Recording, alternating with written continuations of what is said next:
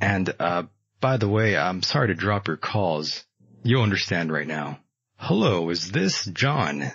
It is. Michael, I am sorry that we had dyslexia of our time zone here. Oh my goodness, John. I was worried there. Well, I'm beginning to worry myself. John, I don't even have the words.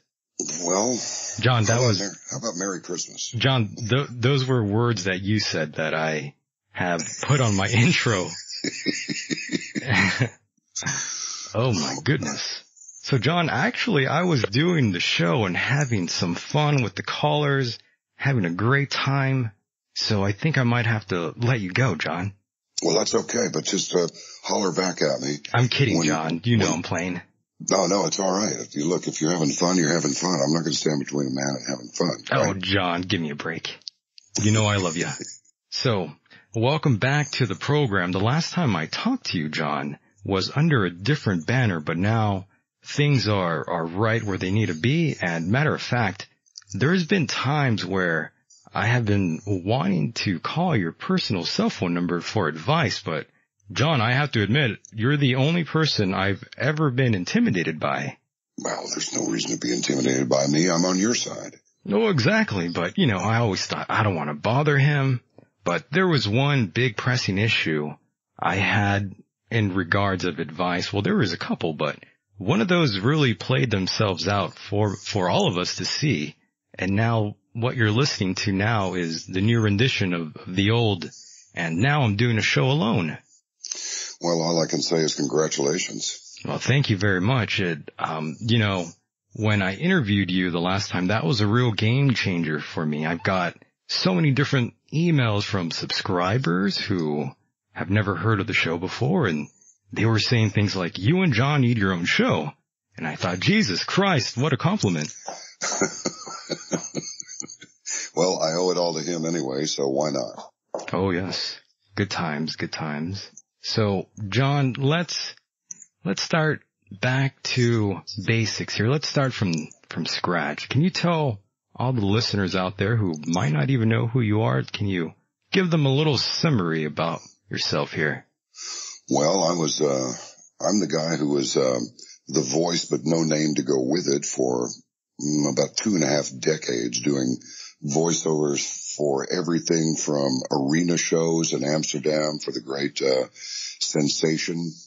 ID&T produces that one. In fact, they're going to do another one in the summer of 2017.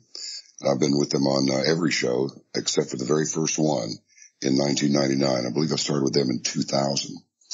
And many other national commercials and traveling museum exhibits and instructions in manufacturers' trucks to tell the operators how to operate things, and military industrial complex stuff. I don't feel really good.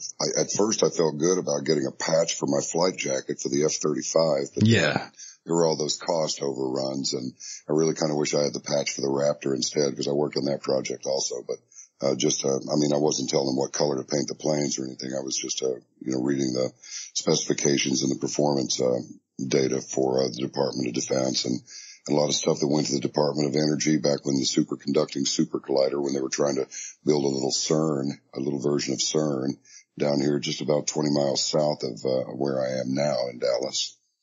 And then gradually I became a wondering guy.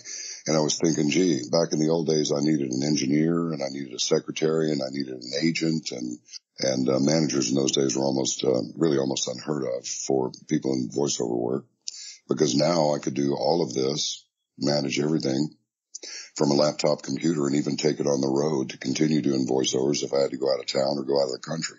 And not being able to work with a crew was really, just was a little bit too much of the solitary guy. So I went and spoke with a man at Premier Radio Networks, and the next thing I knew, I was doing a slot on Coast to Coast, but that was 05. Right. And that was the only show I did. So 06 went by and 07 went by, and I did either one or two shows. I remember one in particular, which was a conversation with the late, great Ray Bradbury, the great science fiction writer and visionary, in 08, and then nothing happened in 09. A few shows in 2010. But several shows in 2011, and then they put me in the Saturday night position in 2012, the first Saturday for January. Right. And John, let me cut you off there and just say congratulations, by the way. I understand you're getting married, right? Yes, I certainly am. I'm going to be an honest man in the not too distant future. I love that. Yeah. So anyway, long story short, I was at Coast to Coast for 2 years. And, when they said, okay, well, we're going to go a different direction, because I was more interested in things like, global communism and what a failure this president has been. And I tried to keep it gentlemanly and somewhat subtle, but it wasn't subtle enough. Do you think that's exactly the reason why the walls closed in on you there, John? Your criticism over Obama? No, I think that probably was part of it, but the other part I think was there were very high ratings for Saturday night. There was what? There were so many listeners on Saturday night that it, according to all the data that I got after I left the program, the listeners numbered far higher on Saturday night than they did the rest of the week combined. This probably made certain people uncomfortable, and so it was just natural that they should send me down the road, which of course I'm delighted about two things. The two best things that happened were going to work for Coast to Coast AM.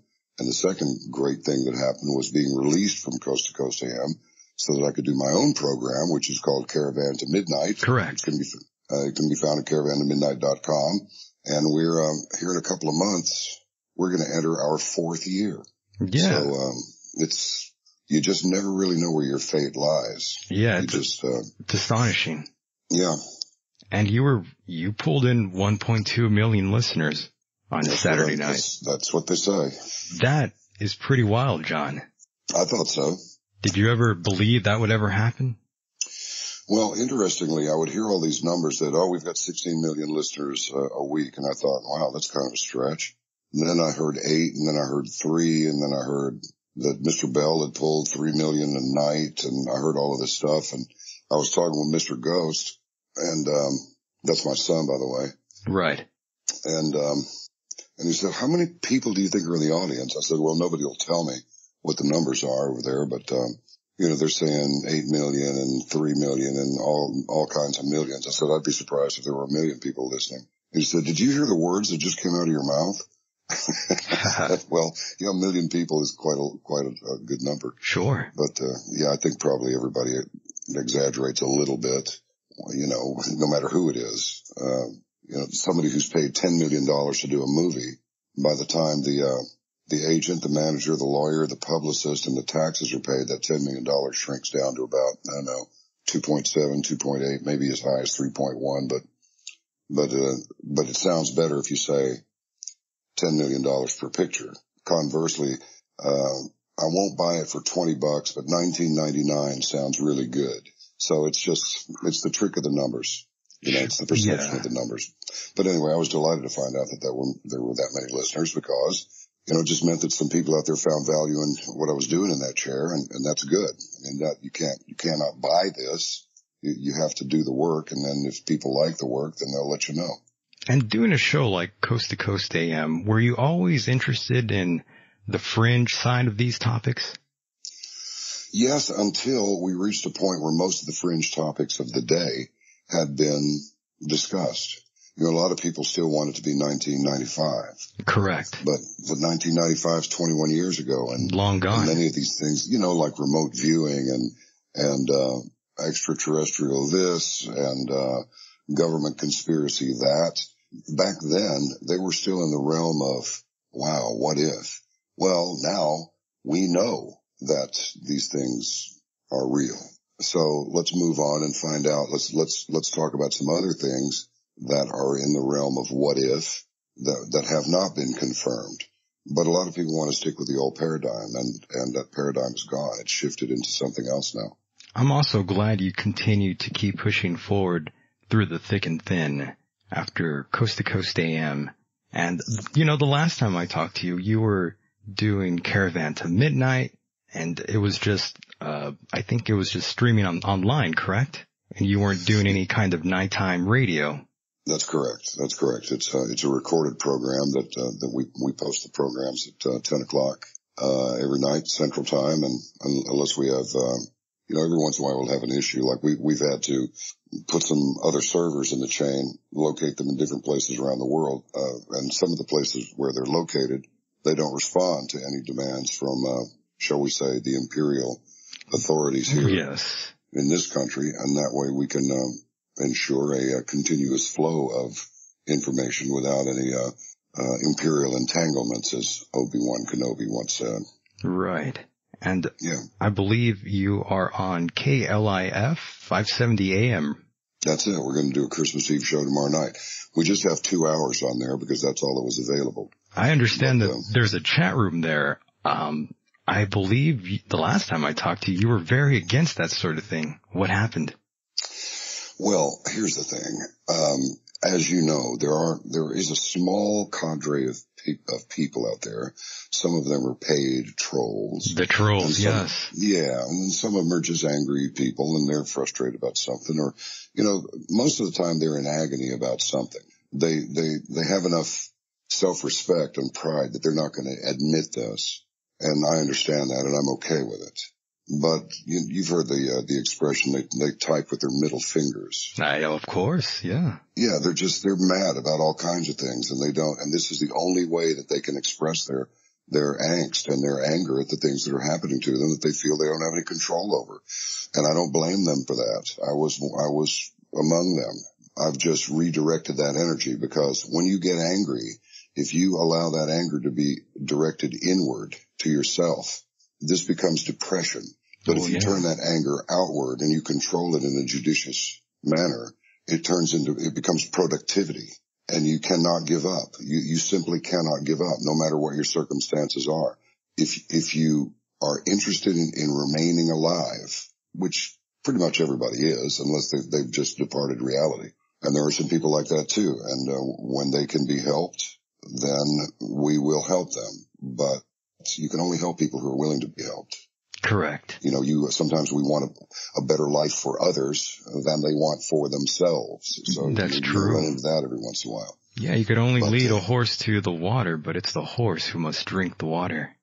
Yeah, and I had the idea that, look, I don't want people to be able to just get on there and start calling each other names and threatening each other and getting crazy. I said, just take this forum down, because if people can be classified officially and by themselves as adults, then I expect them to behave that way, and they can engage at a high level of tension. But when it goes into profanity and threats, and then you get a couple of phonies in there saying stuff like, Mary Ann is dead, she was brutalized in the forum, John B. should have helped her, and then sure as hell you find out there was no Mary Ann. He was a guy, and he works with somebody that is a woman, and they do this kind of stuff all the time. I just thought, you know what? We're not going to provide a forum for idiots to inflict themselves on other people who did not come into this forum to have anything inflicted upon them. So we just took that thing down. Now what we do is we do have a chat room on Facebook, but it's what do you call it? It's moderated. Yeah, you keep it tame. Well, yeah, you can have a party, but you can't invite somebody. If you invite a guest to the party that starts, this guest begins putting feet on the couch and putting cigarettes out in the plants, right, and kicking the dog, and throwing champagne or whatever at the cat, and being ugly and cussing people out and starting fights. Well, you have to eject these people from the party, because what's the old expression? That's just not cool. That's true. It's not cool. So that's why we do it. Yeah, and John, I know very well there's quite a number of idiots who follow me around now as well. A number of trolls.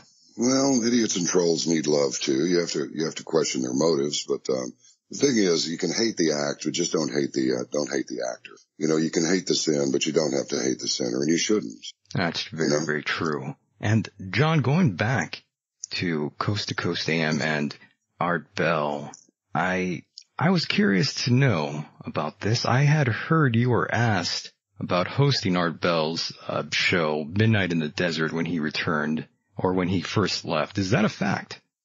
There was some sort of a little rumble about that, but it never really got any traction, because I had already started. I was going to do something during the day, because as I say, not having to actually physically go from studio to studio and just being able to do it over the internet. That's a lot better. That's a lot better, and it frees up a lot of time. And before long, you go, well, wait a minute. My days are going by here. I think I'd like to do something a little bit more meaningful than waiting for the next session. So why don't we do something during the day? But I think Coast to Coast may have perceived that to be a threat of some sort. They didn't really, but maybe not. Maybe it was just the numbers and nothing more, because most of the guests that come on are the guest hosts. Ian Punnett, who was on there, he did a morning show, I understand, at Minneapolis, St. Paul. Another guy, Dave Schrader, he's got his own program, and even George Knapp. He's a Las Vegas TV reporter and an investigative journalist guy. So they've all got their own shows. So I think that was just a lame excuse. And then it got even lamer because it was almost like, oh, wait a minute. Why'd you fire Wells? Well, we didn't fire him. He quit. It's like, well, what do you mean he quit? Well, no, we did fire him. Well, no, we can't say you fired him because he never really was an employee. Oh no. What? Yeah, yeah. They just couldn't figure out what line they wanted to go with, bless them. And before long, it's like, yeah, let me tell you what I did. With the help of the Zionists and the CIA, I hijacked their apparatus. And when I went on the air on Saturday night, there was nothing they could do about it. You see? Right. I even had some help from Bigfoot. He picked me up in the UFO every once in a while. Oh my goodness. Zionist CIA headquarters over in the basement at CERN and figure out how we were going to screw over Coast to Coast. And then I go back on the air after hacking into their apparatus. So, well, I'm glad they sent you back to Earth from the spaceship. Yeah, me too. The motherboard. Yeah. The motherboard. There is no mothership. You're exactly right. Now you've done it. Mm-hmm. You've revealed the truth. I might have slipped up there. It's the motherboard. It is. It truly is. But it was a fantastic time. I wouldn't have missed it. It was a great experience. It seemed like you were having a great time. But even now, today, I'm sure there's always those moments of clarity for you now. I hope so, because there are two ways to do things. It's almost like you can wad up a piece of paper on your desk there and aim real carefully at the trash can in the corner. And the more carefully you aim, the more surely you will miss. But if you just grab the paper and just make it an act, not a contrivance, just don't plan, just do, then usually the ball of paper will go right in the trash can. You know that you want the paper ball to go in the trash can. You know where it is. Right. Your brain knows where it is, even though you're not looking at it. And you just wad it up and you just toss it and it goes right in. But if you plan and plan and plan and plan, 9 times out of 10 you miss. And why is that? It's because you're overthinking it. And so these moments of clarity, I can only hope that I have them because, like Bob Dylan said, hey, I'm just me, Right. I thought, wow, Bob, that's kind of a broad generalization about yourself, but okay. Well, I'm glad you're honest about that, though. Yeah, you just do what you do, and then when it's over with, then you know how good or bad it was. I'm not saying you don't watch what you're doing while you're doing it, but if you practice to contrive, your initiative will fail. So realizing that, I would say, is probably my most important moment of clarity. Is just, and this came some years ago, just because Lisa Lyon, she was Lisa Lyon, executive producer over there. Yeah, I think so. Mm-hmm. And she's a real sweetheart. She, I don't mind saying this at all. She trained me how to be a proper talk radio show host. And she kept saying, look, you're just let that cat out of the cage. And I said, Lisa, I'm really not sure you want me to do that. And she said, no, absolutely I am. So I did. And, the audience seemed to find value in it, and it made management uncomfortable. That's right. Mm-hmm. And so now I'm as happy as a hog in a mud hole because now I'm doing my own thing and I don't have to worry about it too much. Exactly. You were getting quite a bit of heat from the upper brass right there. But hey, that happens when you're red hot, or white hot rather. Well, it's maybe I can't really explain it. I would like to have a moment of clarity about that, but you have to ask yourself, okay, do I give it my best or do I just give it half of what I think I'm capable of and appease the ones who are in authority. But if you're not going to tell me, you can't play that record, because if you do, it's going to play in the wrong day part, and the concert company that was going to give us the concert to sponsor is not going to do it now because you played that record. If they're not going to tell you the way the game is played, then they're the ones who are responsible when it doesn't get played the way that they want it to be. Very true. I agree. And so basically it's believe them if they can't take a joke. Okay. Exactly. Very true. Now, John, going back to the radio industry and all of what it really is, going back to an actual studio, how much has things changed for you? In what way? So I can dial it in a little closer. Otherwise my answer is going to be all over the place.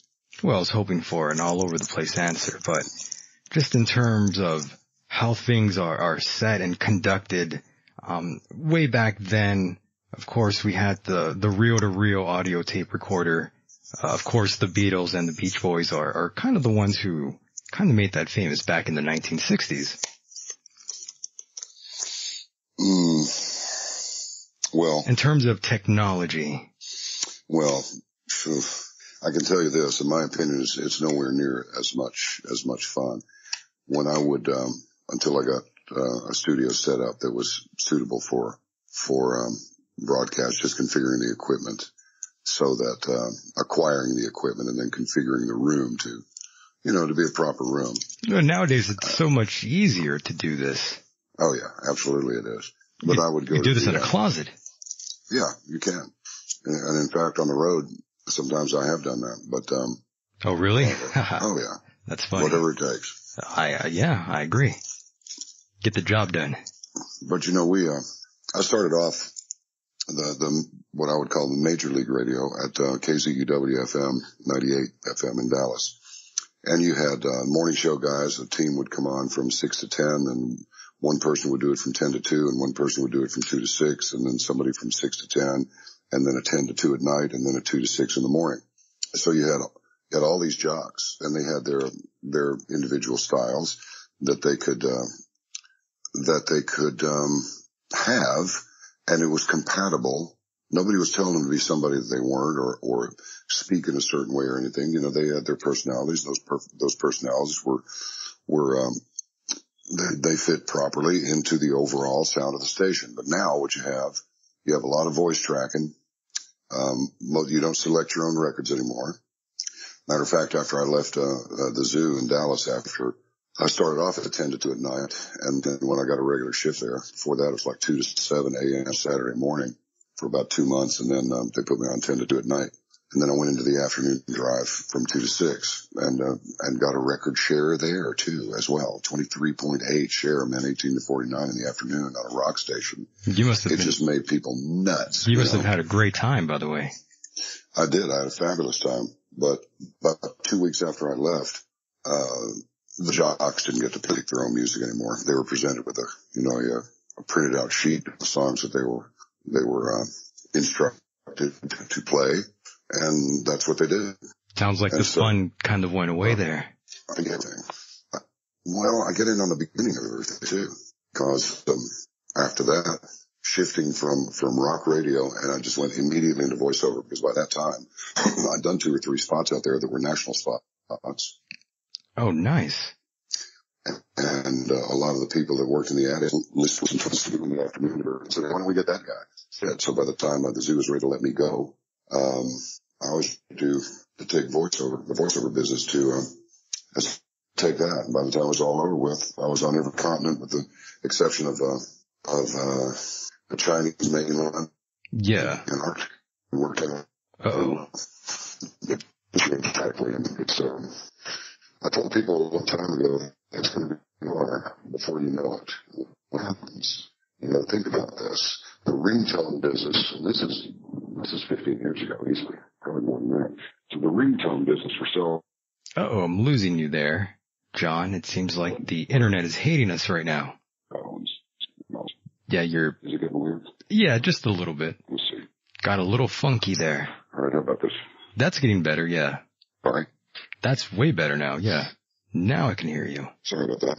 The money was $3.6 billion just in ringtones. Geez, really? And I told people, oh yeah, man, it was unbelievable. I didn't know that. We're making these goofy little ringtones and selling them, and people were buying them by the countless millions. And wow.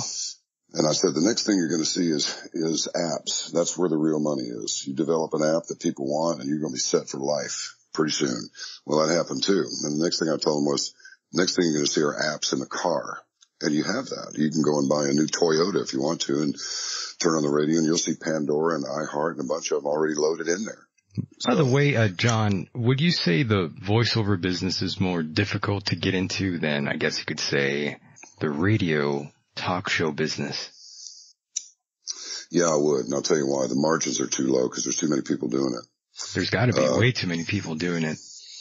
Yeah, and back in 2000, which is a long time ago now, right? It is, but it doesn't seem that long ago.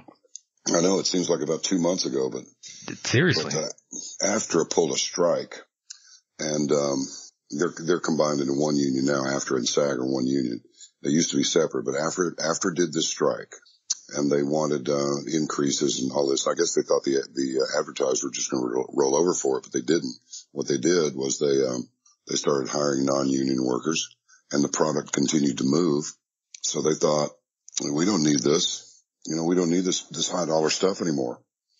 And so that's what happened. As long as but what happened was actually the quality of everything got pulled down. It's much like people were, for a while it was, vinyl records. That's old school. Too many pops and clicks. We want CDs because CDs don't skip and they last forever and all that. Of course, that turned out to be total nonsense. What it was digital was never meant to be good.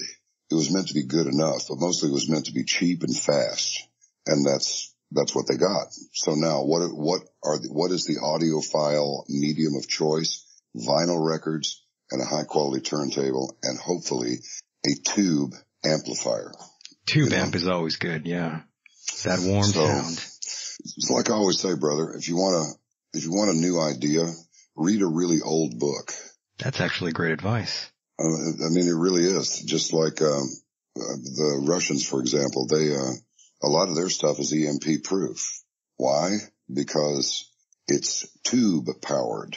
Matter of fact, if you need a new set of Svetlanas or some Teslas for your Marshall amplifier, you get the Svetlanas. I think the Teslas are made in Russia too. I may be wrong about that, but Russia is the biggest manufacturer, maybe even the only manufacturer of vacuum tubes in the world now. Now think about this.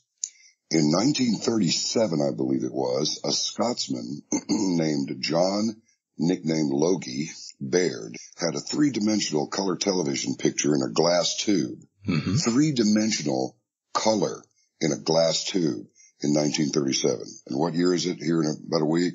2017. Yeah. And we still don't have three-dimensional color television pictures in an aquarium or in a giant glass tube or anything else. So this technology is just being recycled, and the good stuff is being saved for later when they can roll it out as new and improved. It's all about, it's like driving your new car off the lot. The crass salesman who just collected the commission on your new car sale to you says, hey, come see me next year because I'm telling you, the new ones that are coming out are going to make that look like a real piece of junk. Okay. It's not that they don't have those new features deployable on the current year. It's just that they gotta keep the new thing going. If you don't have, even back like in 79 and 78 and back then, you got a Trans Am. It's a nice Trans Am, right? But this one over here has electric door locks and electric windows and, this one's kind of shabby because I've got manual door locks and window cranks. So yeah, mine's not as good. It's kind of that syndrome. Until now, frankly, I like going back to the old hot rods because I like it too. Because it's enough. You got your ignition key, you got your wheel, your brake pedal, your clutch, and your gas pedal. You got a gas gauge, a battery gauge, a water temperature gauge, a tack, and a speedo. That's all you have. You don't have every function, and you don't have all this sophisticated circuitry that clutters up your interior and just gives you a whole lots of stuff to do because now it's become so complicated and people are so damn distracted that now maniacs like Elon Musk wants to give you a self-driving car. Yeah. You can't manage all the systems. I'm glad you brought that up. It seems like those self-driving cars are getting into a number of accidents now. Well, they can eventually dial them in, but, it's like if you want to get someplace in a hurry, you fly commercial. But if you want to fly, you take your own plane, even if it's just a little puddle jumper, and you experience flying. The object of flying is flying when you have a private aircraft. But if you want to get someplace in a hurry, you just go get on a commercial airliner and go, and you're there in 2 hours, where in a Bonanza or 182 or something would take you hours and hours. But not everybody wants or needs to get there in 2 hours. And people don't need to be looking at their phones and sending text messages and everything else that they can do and playing with their various apps and all these devices on their cars because they're running into each other. So what's happened is that they provide you with all these conveniences, and yet somehow with every new convenience, your life becomes less convenient until now it's like, wait. You're not really evolved. You're not capable of, you just sit there and we'll let the car drive you. That's true. So we just paint ourselves into a corner with all these so-called conveniences. They're not conveniences at all. They're not meant to be good. They're meant to be bought. I'm not even sure if I feel comfortable doing that, letting a vehicle drive me. I feel more at ease with myself controlling the wheel. Yeah, there was such a thing as, when I was a kid, back when dinosaurs roamed the earth. Oh, my. Oh, yeah. When we finally got cars, no, I'm kidding you. We took pride in being able to drive them well. We took pride in being able to, we'd go out on a frozen parking lot and spin the car around and slide and see what the car would do. So that if this ever came up by way of an emergency, an oil slick or somebody spilled some diesel fuel or there was some sand or there was some black ice or whatever, your reflexes were already tuned to react pretty much instantly. We took pride in being really good drivers. That doesn't mean sitting there like a moron, like a mannequin, just driving down the street at 29.9 miles an hour in a 30 zone. It just meant that we knew what the machine would do, and we also knew what it would not do. So we knew where the guardrails were, so to speak, and we stayed between those guardrails and didn't hit them. But now it's like, oh, let us do that for you. Oh, no. I heard somebody say one time, anti-lock brakes, for example, it's not that they make you safer. It's that they enable you to break the law with a higher degree of safety. I agree. No doubt. I think that's true to some degree. By the way, John, are you still smoking cigarettes? I'm smoking one right now. By the way, I'm glad you're admitting that. Have you ever tried one of those e-cigarettes? Have you seen how those things have been blowing up in pockets and faces for a while now? Well, I felt sorry for that guy. Jesus. I think it was last night. It looked like he blew his whole crotch off. He was in Fresno, California. A bus driver, you can hear telling him not to vape on the bus. And then, of course, moments later, the poor guy is seen there with his cigarette going off in his pocket. That sucks. What can I say? Nobody's ever called me a quitter, but when the smartphones start catching fire and the e-cigarettes start blowing up, as my dad used to say, put my ration in the can over there. I don't want any of that. Yeah, it's and I'm not sure those things are any safer for you. I don't think so either, to be honest with you. And technology is not proving to be that perfect either yet. Look, you smoke, maybe you get cancer, maybe you don't. You don't smoke, never smoked a cigarette in your life. Maybe you get cancer, maybe you don't. People are smoking less now than probably less now than in the last 50 something years. By the way, people in China smoke nonstop and they never get cancer. I know, and they live forever. That's insane. On almost nothing. So what does that tell us? Now, I've been seeing this I'm not seeing it so much lately because of two reasons. Number one, I haven't tuned in that often. And number two, when I do tune in, I don't see them anymore. But for a couple of months, maybe longer than that, it was 2 in 3 men will get cancer. 1 in 3 women will get cancer. Not might get cancer or have a high probability of it. They will get cancer. 2 out of 3 men and 1 out of 3 women will get cancer. And people are smoking less than ever before. So I wonder what's doing that. I wonder. Well, it's everything else. Life causes cancer. Well, yeah, there are like 3,000 municipalities that have lead content in their water that's higher than Flint, Michigan. That's not good. So, that's where Caravan to Midnight started originally, is when Fukushima melted down. I knew it was a meltdown. Right. I knew by the way they couldn't get their story straight on the networks. John, are you foxtrot. Right? Are you eating seafood, or are you done? That's it. You're never touching that again. Well, I'm just they've detected radiation in fish. They have released, every time there's a release of information over some mainstream channel, it's as if it just happened. Yeah. But people have been detecting radioactivity in fish for a few years now. Correct. I mean, Fukushima, we're moving into our 6th year. So no, I'm done with that for now.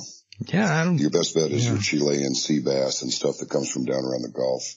Yeah, I think I'm done with the seafood for now.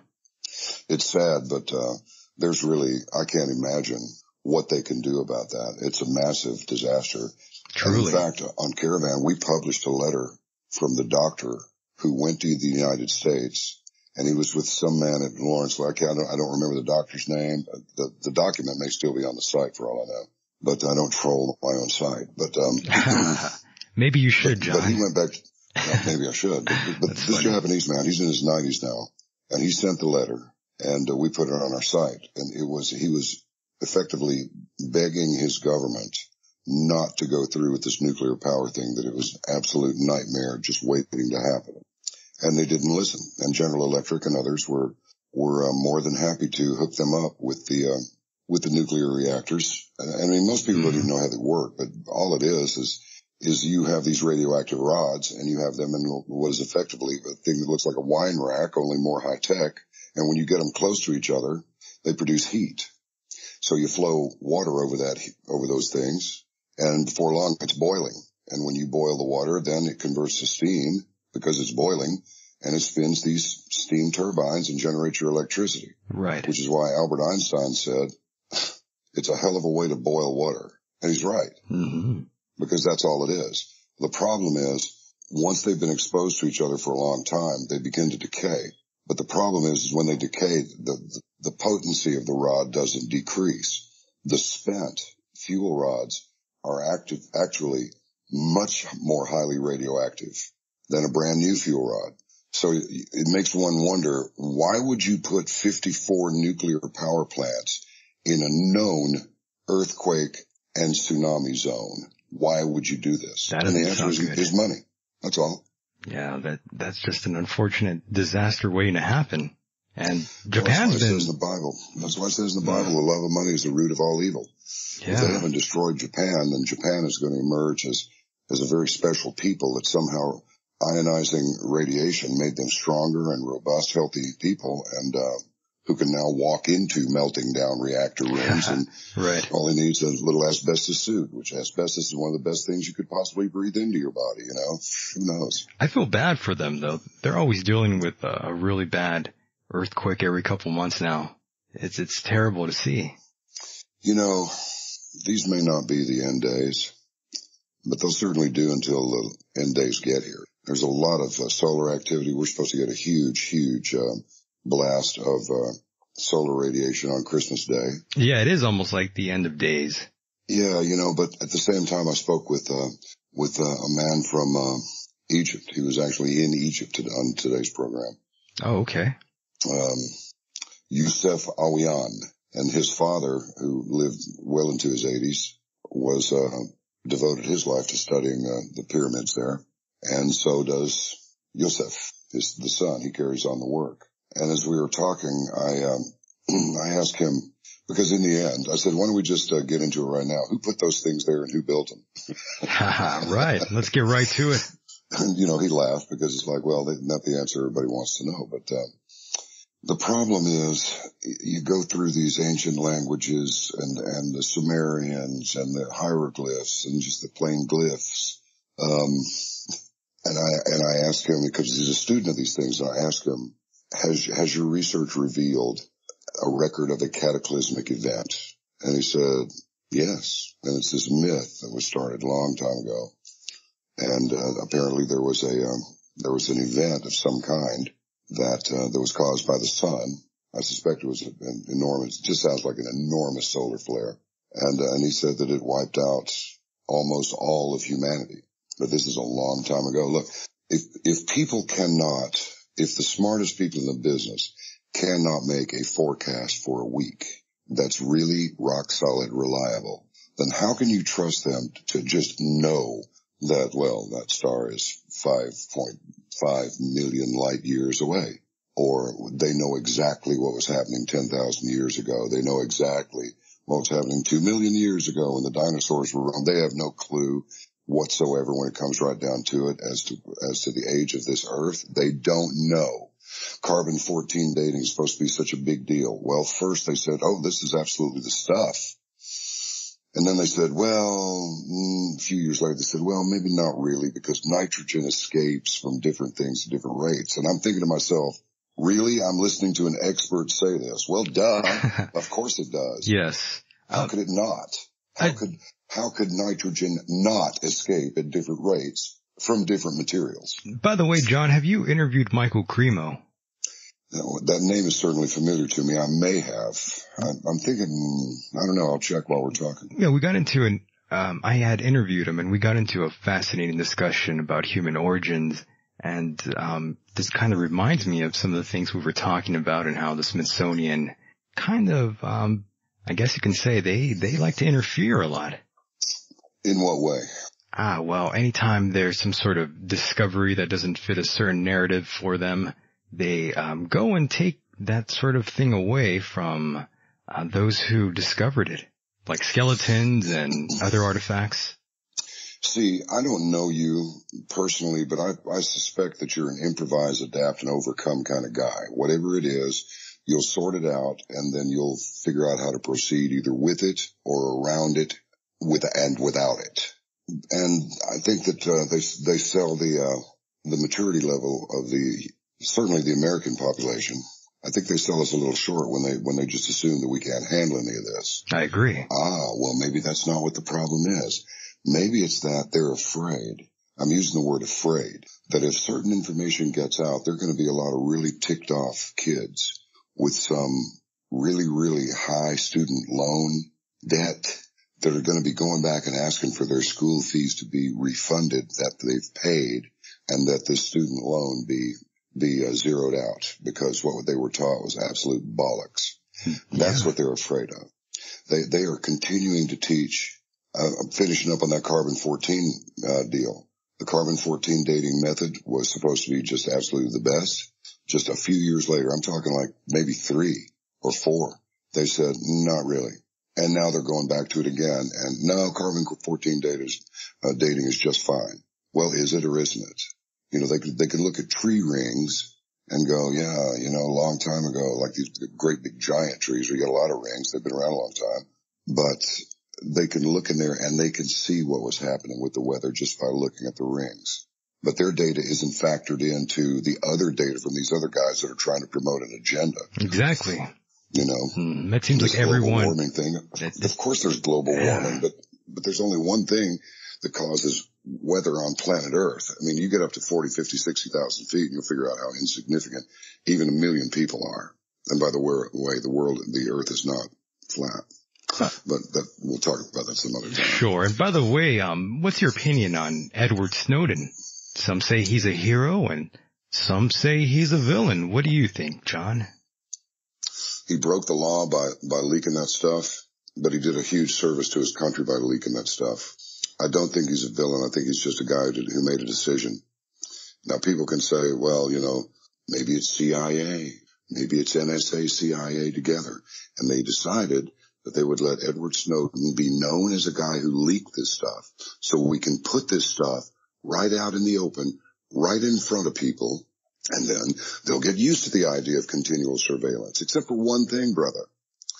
And I'll make this assertion or I'll submit this for your consideration in question form. Mm-hmm. Do we believe that the NSA is a super secret organization?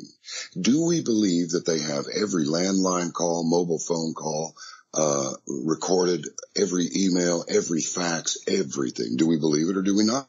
According to his movie, yeah. Then, I was just going to say, do we think they had Hillary Clinton's emails? Well, they say the Russians were involved. That's the hot topic. Yeah, well, we didn't see any votes flipping from Trump or from Hillary to Trump. True. We only saw them flipping from Trump to Hillary. So if they're hacking, they were in it for Hillary. And John, going back to this, I remember when I had told you about the whole political campaign and how this was going to be a bit of a circus, this whole campaign, and we had front row tickets to it. I truly believe it lived up to that hype.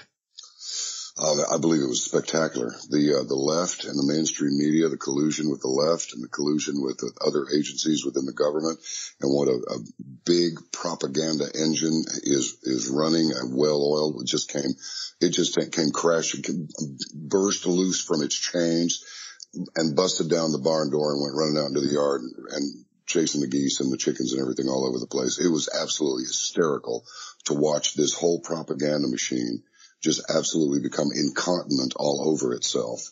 I thought it was beautiful. I didn't even have the words, John. I only had one, and the word was excellent.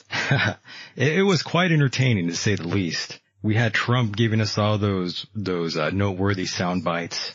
I liked those. I thought those were funny, even though he got a slap on the wrist there.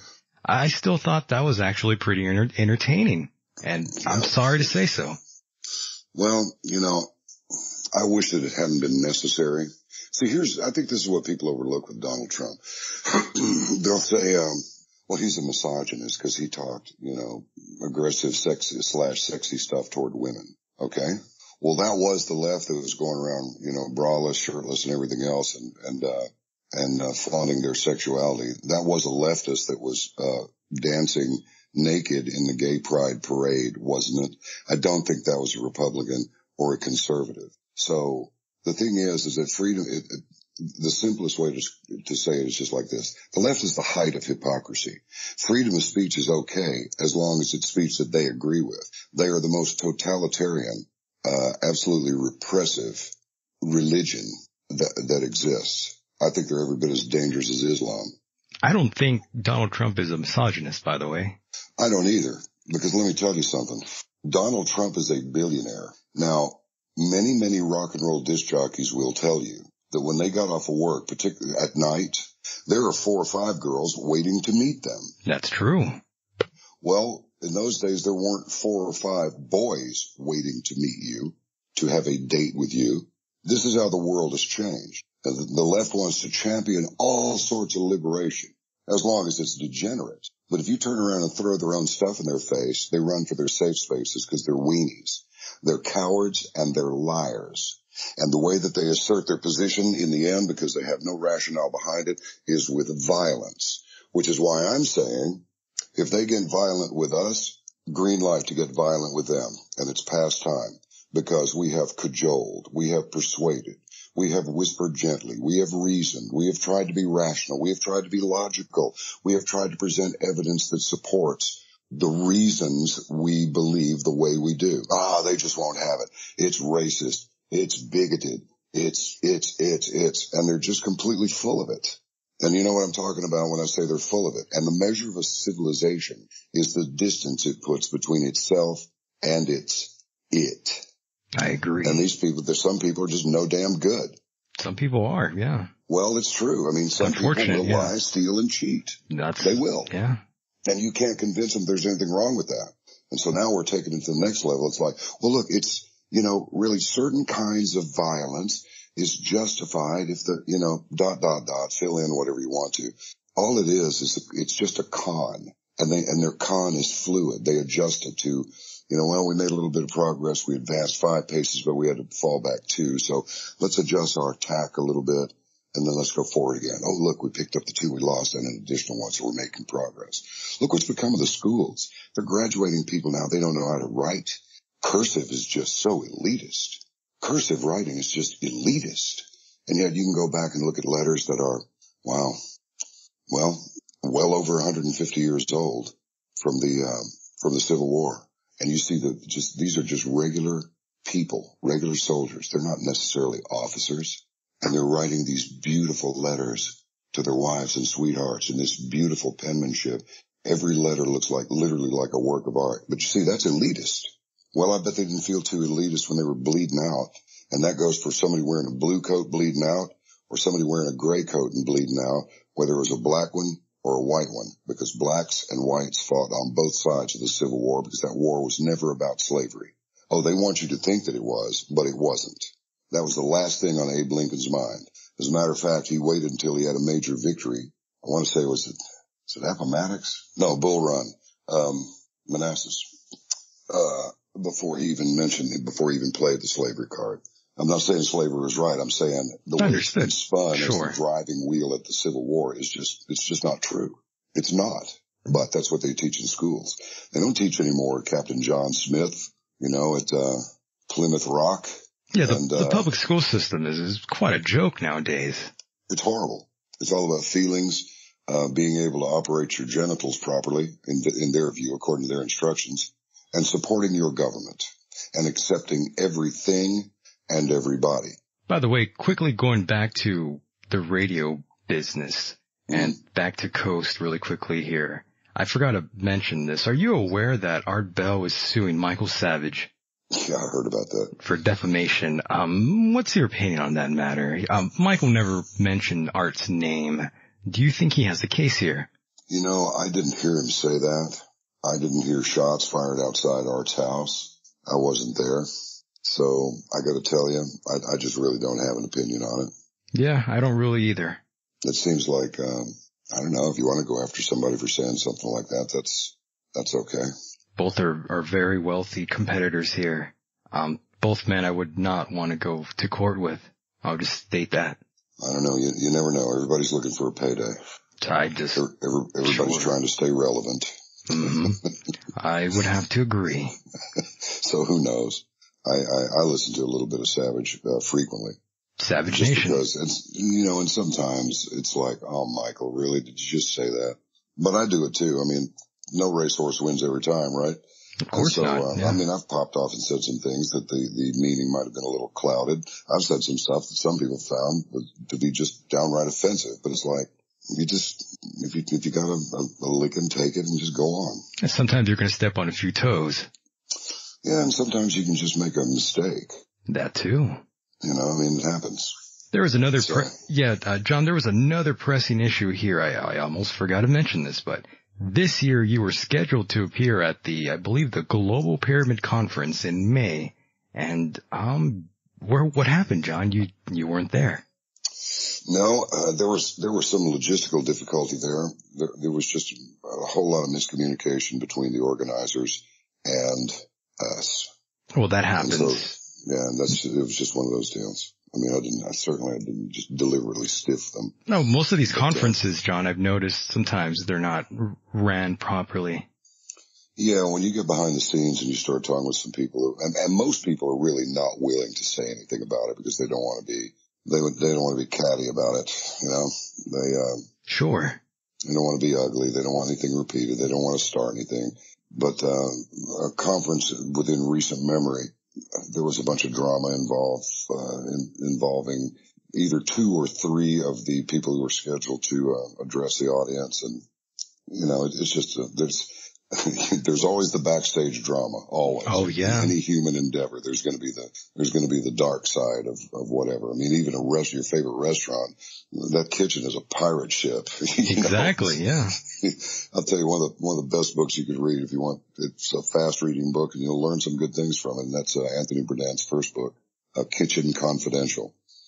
And, really and it is sort of important that it's set. I think it's an important book because it's set in a kitchen where people prepare your food. They're going to bring it to you on a plate and you're going to actually put it in your body. You know what I mean? That's kind of a big deal. That's pretty intimate. You know what I mean? So, but when you see how people behind there are just as human as anybody else, they create these masterpieces, but a lot of people are going through hell back there in the back and you'll never know it unless you read Bourdain's book. And it was really quite an eye-opener. I'm going to have to keep that in mind. And since we are, go ahead. Sorry, John. Look, if you want one little nugget from that book, I'll give it to you quickly. And it is that, somebody started some stuff about Anthony, and, he was beginning to think that maybe his job was being threatened. So he went to this old man who was his mentor, this old Italian man. Mm-hmm. And the Italian man he listened to him, and then he finally said, "It's okay. It means you have an enemy, but that's good because it means that you are important enough to have an enemy." That's true, but sometimes we don't find a worthy opponent. Well, them's the breaks. The thing is, you just do what you do. You're not going to get through life without a few bumps. You're not That's going right. to go through life without making a few enemies. Every once in a while, you'll hear one of the greatest things that can be said about a person, which is, I never heard him say or her, I never heard that person say a bad thing about anybody. That's pretty rare. That's rare. Yeah. I'd like to be one of those people, but I'm afraid it's too late now. Same here. I don't want enemies, and I never really considered anything like that in life. But if you want me to be an enemy, go ahead, sign me up. I'll gladly accept. That's kind of where I am today, John. If that's the route you want to take and waste that sort of energy, that's your problem. Yeah. Well, what's that other one? High-minded people discuss ideals, middle-minded people discuss events, and small-minded people discuss people. That's true. So, but generally I reserve my negative commentary toward the act of the person rather than the person himself, unless it's, for example, in the case of our president, that I think just epitomizes everything that is failure, that is flawed ideology, and even more flawed execution. Well, John, he did say he was going to fundamentally change this nation. Yeah, he did a good job at that. He kept his word. He almost got there, didn't he? I think he got close. I don't think the American people caught on. I think they were, throughout the course of his presidency, they have gradually caught on to more until by the time Hillary Clinton was ready to take the reins, they just went, I think we better just pull the cord on this train and go a different direction. And I wish Donald Trump, this goes back to what we were talking about 30 minutes ago, but sure, let's get into that. I wish Donald Trump I like some of the things he says. Sure. I wish his style was a little bit different. It does seem a little crass. Well, yeah, a little coarse maybe. Perhaps. But we've become a coarse nation. We have, truly. Fashion's dead. People giving each other the finger on the freeway. People being rude. People treating women like, sex objects. Chattel. Yeah, sex objects at best, but they treat them disrespectfully. Men do. And, you have a choice now in society. At least it appears this way. It's not necessarily really this way, but the general perception is that you got two kinds of guys. You've got the ones that are light on their feet, and you've got the ones who are brutes. Take your pick. And then you got women who have been made to feel that they have to dress and pretty much act like strippers, or they won't be acceptable to the men that they'd like to attract. You also forgot John, you also forgot to mention there's also Bruce Jenner type of guys out there. I mean, every once I've heard Bruce Jenner say a couple of things I thought were pretty intelligent, but well, I have to wonder what would make a former athlete decide that, no, today I want breasts. Isn't that crazy? Really pretty dress. Jesus. Oh my gosh. What happened? How did that athlete turn into what he has become today? Was it the witches? The witches got to him? The Kardashians? Bro, I don't know who got to him. I don't know I can't imagine that it's not some sort of a weird psyop that would make a man just go, nope, I'm wearing a dress today. This is bizarre. Yeah. These pumps are a little tight. And by the way, John, let me just say, I don't dislike the homosexuals out there. I'm just talking about Mr. Bruce Jenner, who was this athlete, this incredible athlete. And then later on, he basically self-destructed. The problem is, it's not only that. He self-destructed in front of a really, really large audience. Ooh, I know. Nobody really cares what anybody else does with their private parts or with their body in general. But when you expose something like that to a huge audience and attract a collective consciousness about this one event, however brief it might be, Then you have to wonder, indeed, Michael, why would he do such a thing? My God. Was it CIA or was it Satan? Somebody, some conspiracy theorist out there could say, yeah, what we do is we get one of the most outstanding athletes that they have. He must epitomize manhood. He must be the quintessential heterosexual male. And then, I'm using a German accent simply because they make the best mad evil scientists, right? Then what we do, we run a psychological operation on the American people. We take this epitome of masculinity and we put boobs on him and put him in a dress. My God. And we prance him out all over the media. He will be on magazine covers. He will be on the radio. He will be on the television. He will be in the news, on every newscast, all through the houses. Symbol of masculinity turns into a strange man who wants to be woman now. But we celebrate him because he is willing to do the change. Do you see what effect this will have on the minds of the people? Yeah, it confuses the hell out of everybody. Sure the hell does. That's what it's supposed to do. So it's either CIA or SATAN. By the way, the Germans were the ones who... Sorry. I was just going to say the Germans were the ones who pioneered the reel-to-reel tape recorder. Just a quick little fact there. You know, I still have a couple of Studers. Really? Yeah. 67 and an A820, sweetest sounding tape machines ever. I've had them a long time. And you got to keep them up, and they don't like being turned off for very long either, because you turn them back on, and now you got to take it to the technician again. They don't like that. Once you turn that old stuff on, tip to the wise. If you own vintage gear, turn it on and leave it on. Don't be turning it off and on. That's true. And by the way, you know, when I last talked to you, I was using a different microphone, and since I updated my microphone, now I'm using the RE27, and I really like it a lot more than the RE20. You know what? I'll tell you something. I have used so many different microphones from the Neumann 47 before it was even called a Neumann. It was called a Telefunken with an external power supply sitting down there on the floor next to it. Huge thing, about, 14 inches long and about 3.5 inches in diameter. I've only seen those in photos. Yeah, I've actually worked on one downtown at Channel 8 Television, WFAA. Oh, wow. And I've used the Neumann 67, the Neumann 87, the AKG 414 is a great one. Those are good condensers. Yeah. All of that stuff. I've used all of those mics, the Shep's mics, and even what was that one, micro something, real weird looking thing. I've used Brule and Care microphones out of, one of the Scandinavian countries. But I'll tell you what, you can't beat that RE27 for voice work. It's the best. I truly believe so. It's got the liquid clarity of a Neumann, and it's got the rip of a Sennheiser, and it's perfect. I agree. I was really glad to have updated the microphone after talking to you about it. Good choice. You know, I've even got a Sony 800G, the black one with the big heat sink that comes off it. This thing was $5,000 20 years ago. Jeez. And you know what? It's too much. It can hear a cricket walking across the carpet from 20 feet away. It can hear the H in the word where. It's amazing. So it has its applications, but voice work ain't one of them. Yeah, right. For sure. You need a dynamic microphone, I would say. I'm not sure I would even use it on a piano unless it was just a special piano, or you'll actually hear those hammers hitting the strings. Ooh.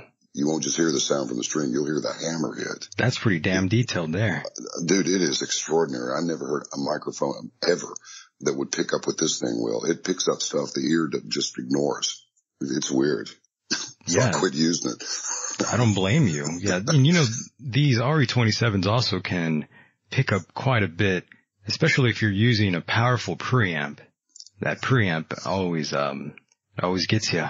Well, you know, they're broadcast standards. I've used so much gear over the years. I've got I still have a Focusrite Red Range, number 1, 2, and 3. I even got the 0 plate. Oh. They're numbered, you know. And you got 4 channels of mic input, 2 channels of EQ, and 2 channels of compression. It's the sweetest compressor ever. Still, some of these music producers that do stuff like, like Tiesto and Armin van Buuren and people like that, they might not find that compressor to be that suited for their purposes. They might want another one. There's just a world of equipment out there. But all pricey too. Oh Lord, that's some expensive equipment. But Symmetrix still makes the best voice processor ever. You don't like anything from Neve? Oh yeah, but it's not necessary. Do you think it's a little too much? Not necessarily, but it's just that, what is it going to be played through? What environment is it going to be played in? Is there going to be backing music? Or is it going to be a cold voice thing? Is it going over FM? Is it going over AM? Or is it going over the internet? Now it's almost like, just about anything will do, because there are so many different plugins and programs that you can use that will fatten up the sound or thin it out or de-ess it or depop it or speed it up 2% or whatever. You can just manipulate it until it's just exactly what you wanted, but it's nothing like what the guy just read into the microphone. That's right.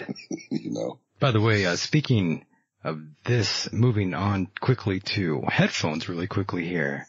What pair have you been using lately? I know both of us sit here for a great extensive amount of time. And as many people out there know, if you're sitting there with some headphones on, you might get a headache or you might start sweating behind the ears there after a lengthy time. Personally, I prefer the Bear Dynamics. I like those. I have some, what are those? They're Bear 770s. Those are very good. Yeah, those are the ones I'm rocking. Yeah, the black ones. Right. Mm-hmm. Yeah, those are great. Those are nice and silky around the ears. I used to use some Sennheisers, the 250 HD something. But the fact is, the most fun headphones were Koss back in the day. I don't even know if they make them anymore, but the cups were plastic and they were like khaki colored. And you could turn these things up so loud, but that's not a good thing. And the Sonys came out for a while. The ones with just 3 numbers on them, you need to watch out for those. That's an older set of headphones. You'd be doing good to find them again. If you look on the ends, they call them studio monitors. They're just flat and they're black. Mm-hmm. If there's a 4-character model number on it, you're okay. If it's a 3-digit number, if you have the same experience with it that I did, it will destroy your ears. And I mean, it won't take very long to do it either. It will blow so much signal against your drums that you'll lose your hearing. And I recommend to you that if you can, you get yourself a voice processor that's got a little noise gate on it and keep a little speaker. Radio Shack even used to make these steel case speakers that were great for monitors. Just something that big, just a little Bose or something, just a single speaker where you can hear the person that you're talking to, and don't use headphones because they will destroy your ears. Jeez. In fact, I'll give you a very quick personal experience. Sure, go ahead. I heard, can you hear this? I sure can.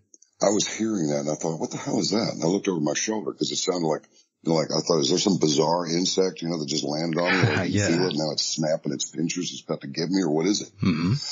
Well, it went away. And then I started hearing it again. And I said, do you hear this? I said this to my gal. Yeah. I said, sweetheart, I want to ask you something. Listen for just a second. Tell me if you can hear this. And she goes, yes, I can. And I went, oh dear. So I went to the net and looked it up, and there's a certain kind of tinnitus you can get where you can actually hear snapping noise that are audible to other people, and it's coming out of your ear. So wow. Okay, I think we're good here. And I took those headphones off. Now, in the last couple of days, I put them back on. I really needed them today because, and these are the Audio-Technica's special edition, butterscotch and blue. Yeah, I've seen those, yeah. Nice. Yeah, they were pretty cool. And they were on sale because apparently nobody wanted them. So I went up to Guitar Center and just bought them, Right. $100 or something. Good price. Yeah, it was great. But, I had to listen closely to the phones because he's, I'll tell you what, his English is way better than my Egyptian, but he had a very thick accent, and you could understand him, but you had to be able to hear him. And I couldn't really hear him through this little Yamaha speaker that I had for a monitor off to the side. So I put the phones on. But my advice to anybody is, if you want to lose your hearing, use headphones a lot, and you will. Very true.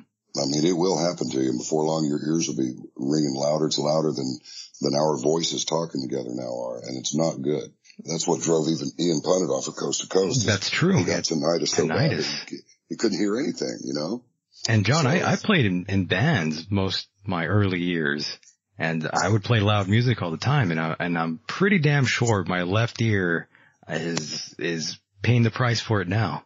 Yeah, I'm with you on that one. It's interesting. My right ear, if I had to rely on my right ear for just general hearing, I wouldn't hear 70% of what was going on.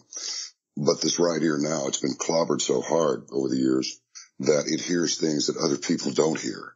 Oh my. But they are in fact there. I'm not talking about supernatural stuff. I'm just saying it picks up very interesting frequencies. But, I rode a Harley for years, still ride one, but I use earplugs now. That's probably a smarter idea. Well, your pipes are on the right side. You're always standing with your right side turned to your Marshall double stack, and you're 10 feet away from it. And as the night goes on and you're playing, it doesn't seem all that loud. Sort of like when you're in the studio, you keep turning your headphones up. Yeah. The moment that you reach over to turn your headphones up, you probably need to take them off. But certainly if you're going to continue to wear them, do not turn them up. Definitely. And, John, are you still using an analog mixer or are you using a digital mixer nowadays? For what? For our program? Sure. Everything winds up getting digitized as soon as it goes into post. Mm-hmm. So we just stick with analog stuff. It's fine. I see. I'm thinking about moving to an all digital board. Well, they're excellent. I mean, you're not going to go wrong with it. Yeah, they seem to work really good nowadays. After a while, I read this article a long time ago about this man who was just featured. He's this genius engineer out in California. And he had developed this very special EQ for this band. And they did this record and he went on and on and on of all this technical stuff about where it was cut and where the threshold was and where the release was on the compressor and the EQ, all this BS. And the band sucked. Oh no. Yeah. That's not good. So what I'm trying to say, I'm using the word sucked, okay? Sure. Real bad. And so, it's just what sounds good. I'll tell you a quick story. A movie trailer house in LA when I was living out there called me up and said, say, now we wanted to ask you something. I said, okay. He said, when you do an ISDN transmission to us, by the way, folks, that's just a box that goes in a rack. It's got 2 phone lines in it, and each one of them will carry 64 kilohertz. You can cross the streams and make it a mono stream of 128, which is what you got on the original iPod. That's basic CD quality, 128 kilobits per second. Okay, that's it. Word. Because when we would do a session with you, yours is the best ISDN sound we have ever heard. We don't expect you to give away any of your trade secrets, but could you tell us what you're using? I said, yeah, I'm using a little, Sennheiser MKH40 with a, little Mackie 1202 on the front end. Actually on a Mackie 1202, and he goes, well, what are you using on the front end? I said, just the Mackie 1202, which is like the entry level Mackie. Sure. Yeah. It's basic, got like 8 channels or 12 or something. Yeah. And he goes, you're using the Mackie as the front end? I said, yeah. I never heard from him again.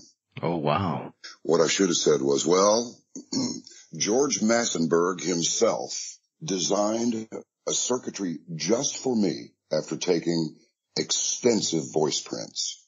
It's an absolute one-of-a-kind processor.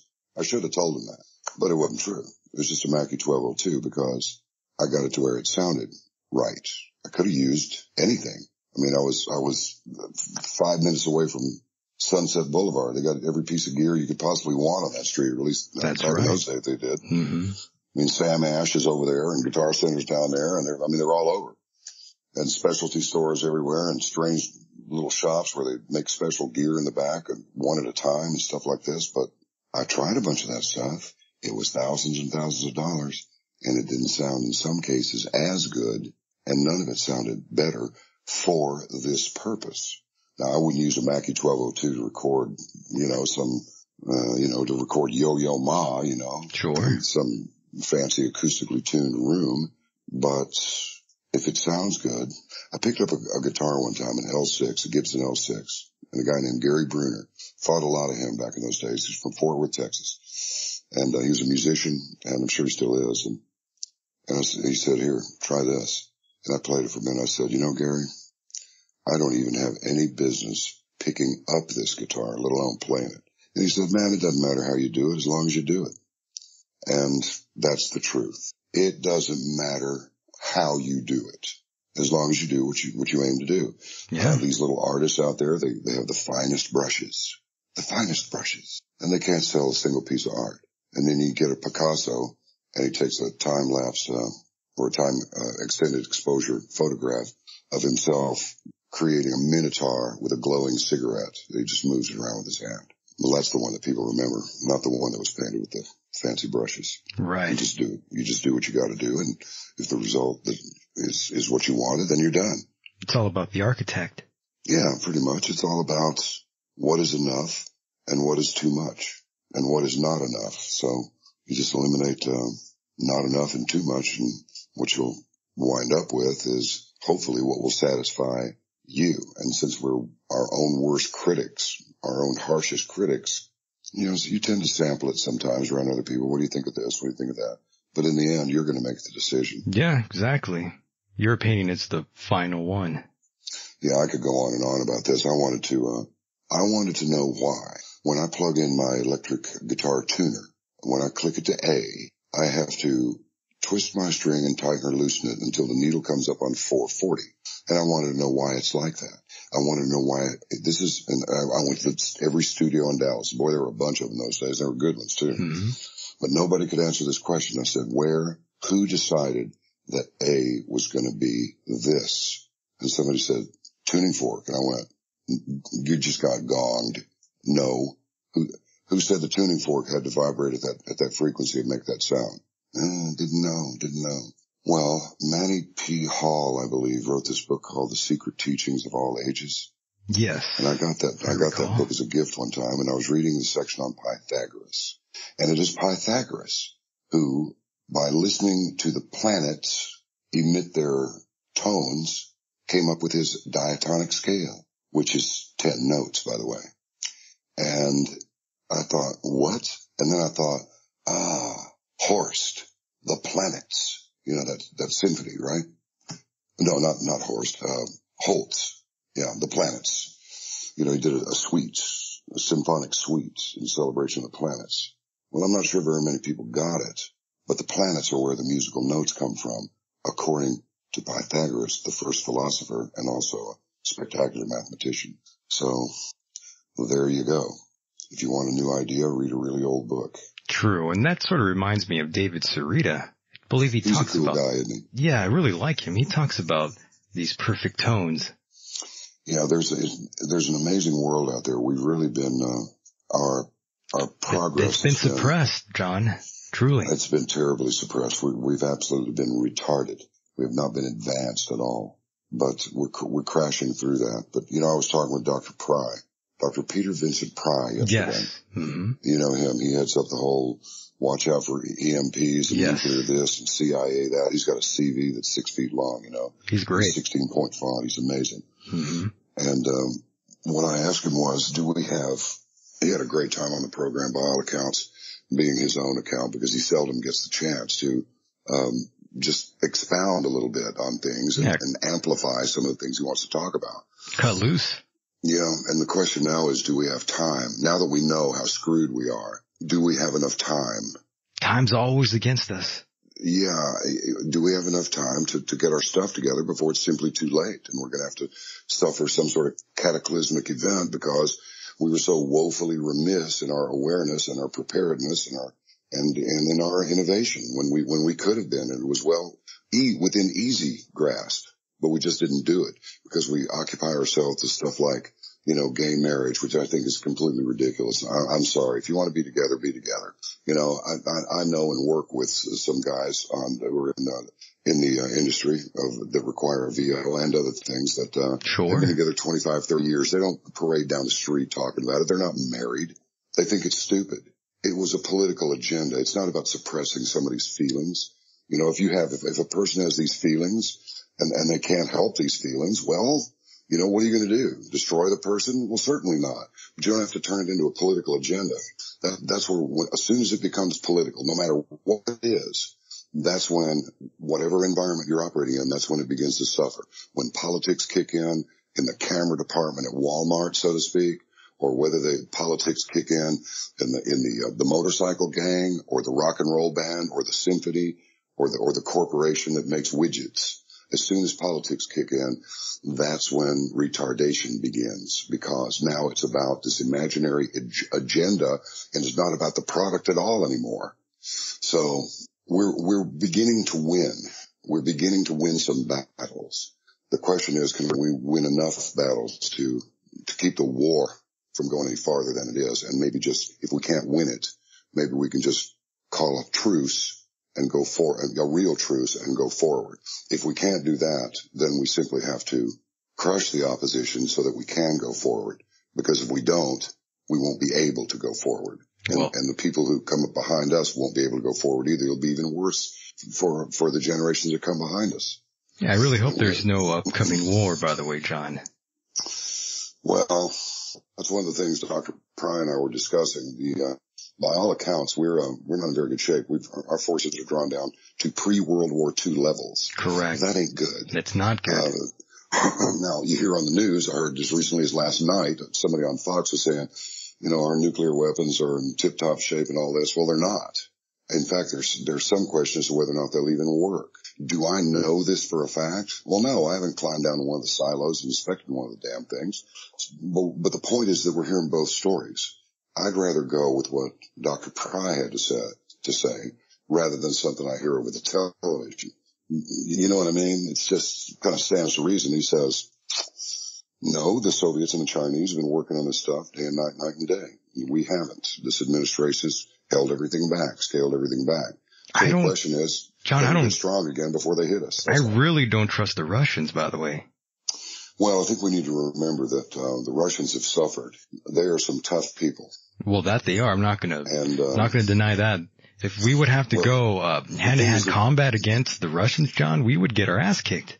Yeah, I'm afraid it'd be pretty bad. I mean, our forces are very capable, but see, the thing is that the Russians have suffered like this country has not suffered since the Civil War.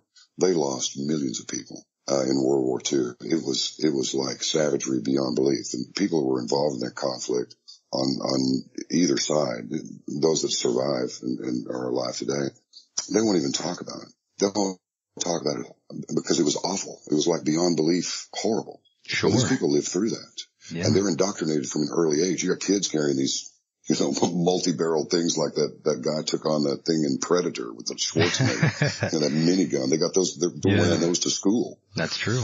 And we're not like that. Well, actually, let me stop you there. Colorado actually is going to allow teachers to carry guns. So there's progress. That's probably a pretty good idea. I think that might be a good idea.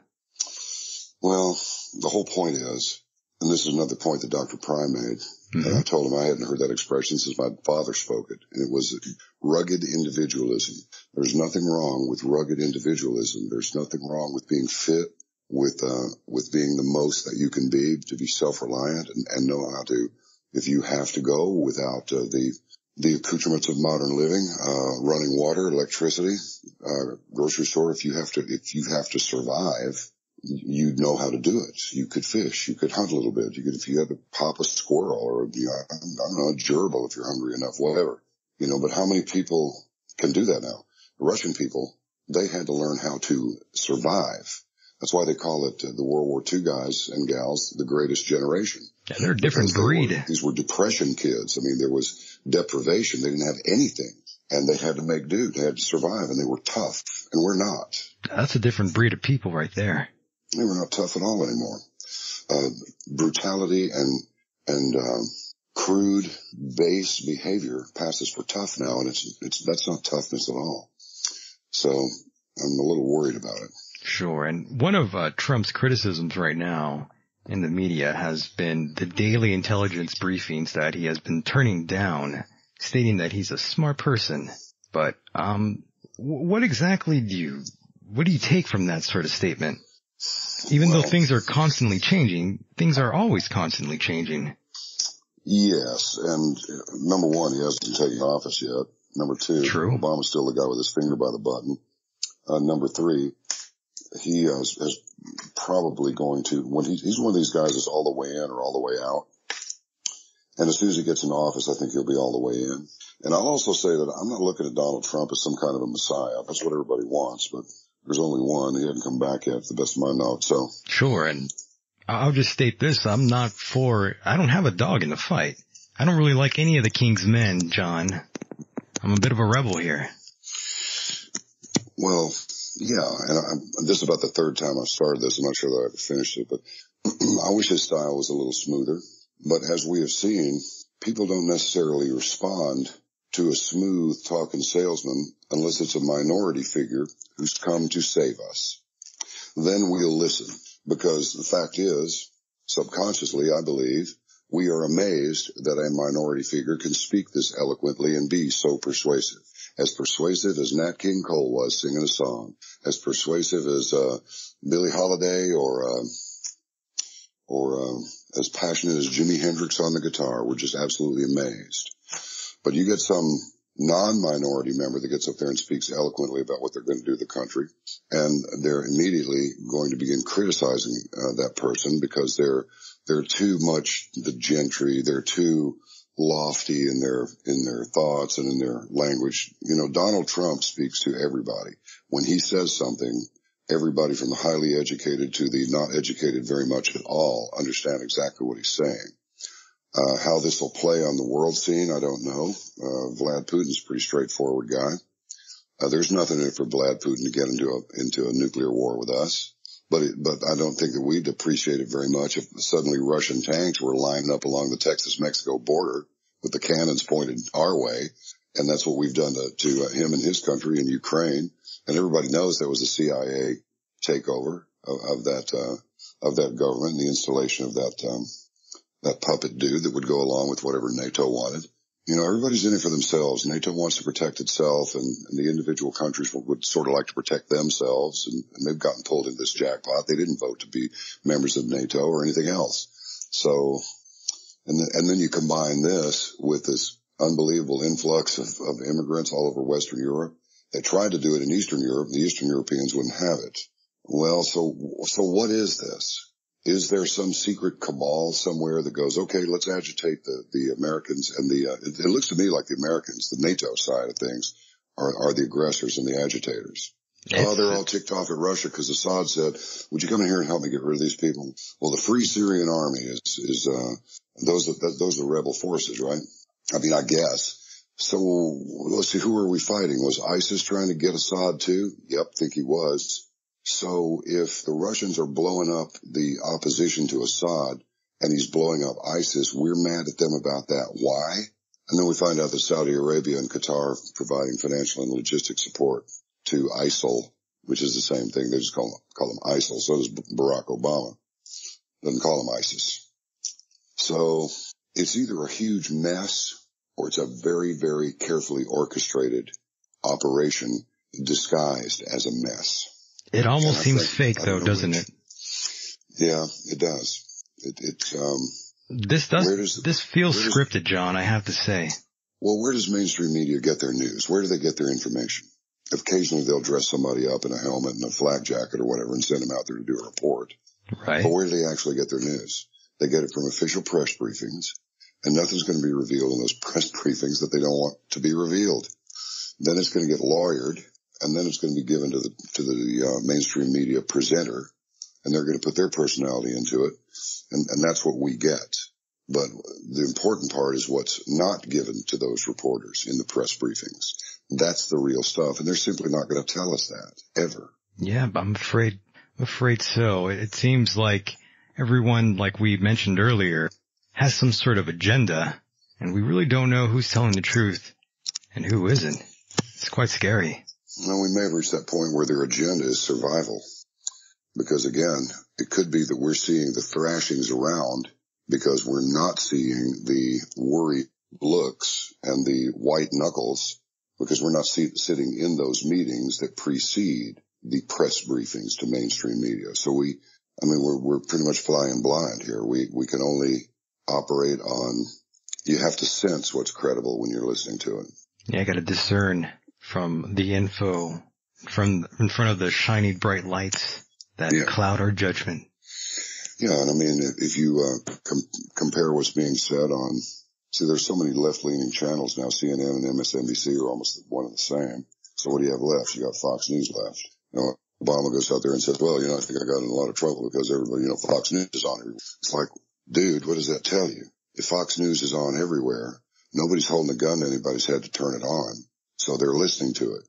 You did not say, well, everywhere I go, CNN is on. You didn't say, well, everywhere I go, it's either CNN or MSNBC. No, it's because we see through what you're doing. We don't know exactly what you're doing, but we know you're doing something, and we see the effect of what you're doing every once in a while. We see that what you told us you were going to do did not happen. I mean, if you use that old tired, if you like your insurance plan, you can keep it. Well, no, you can't. Well, what if you can keep your doctor? Well, no, you can't. It'll be much less expensive. No, it's double and triple and worse in some cases. So what else have you got besides a genius healthcare plan?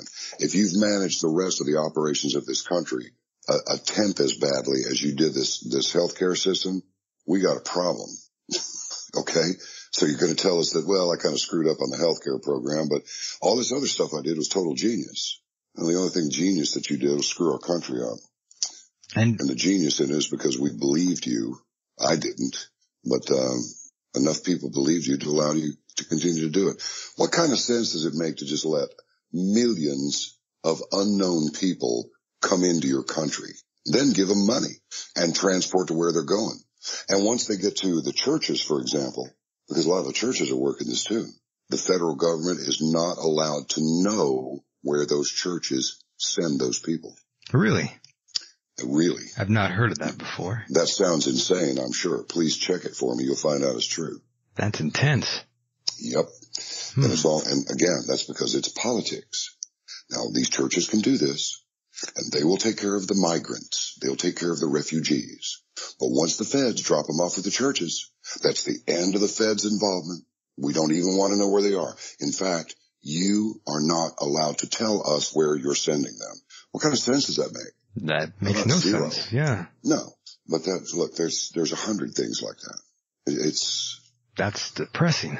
It is depressing.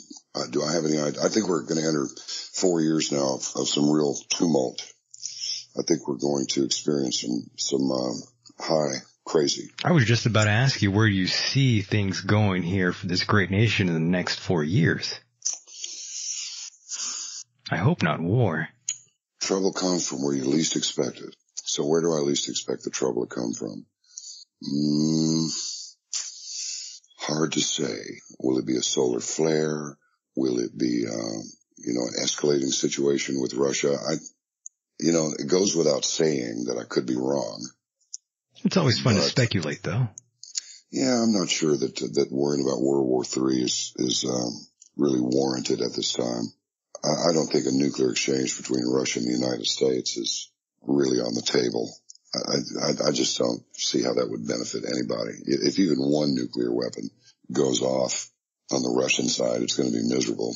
And if even one of them goes off over here, it's going to be miserable. So, I mean, unless it's just like disturbing a fire ant nest, and what they really want to do is just crater the U.S. with an EMP, knock us back to about 1600. Sure. Technology-wise, and then yeah. Swarm the country with foreign soldiers, annihilate everybody and take over. And I don't think that's going to go very well for them either. I agree. So.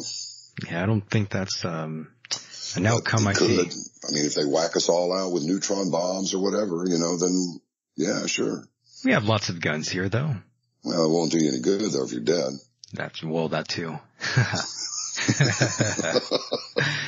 No doubt. You've already been neutroned out of existence. By the way, John, let's have a little bit of fun here. I'm sure you're quite aware, very well aware of all these popular dating websites and apps out there. I've talked about this on the show plenty of times, and I'm always amazed of the numbers of people that are on these things. And according to statistics here, about 44% of Americans felt online dating was a good way to meet people. And this number just keeps going up and up and up and up throughout the years here. It's quite fascinating. And at a time, I was even making fun of Coast to Coast AM for their paranormal date, their little website thing, their dating site.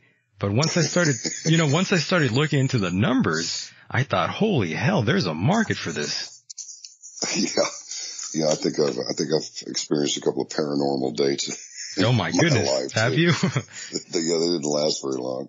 Oh Lord. I'll be right back. Oh my goodness. And then of course you're not. Yeah, I think a date with Mr. Norrie would probably be pretty paranormal, don't you? Maybe. It might be. You never know. Well, It's just like Pokemon Go. Oh my goodness. We just talked about that the other day.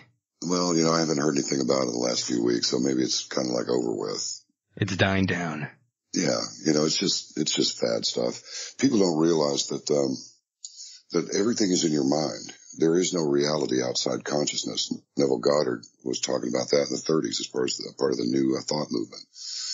And, so when people look at pornography, what it does is, it neutralizes their sexual drive because it's all in your mind anyway. Sure.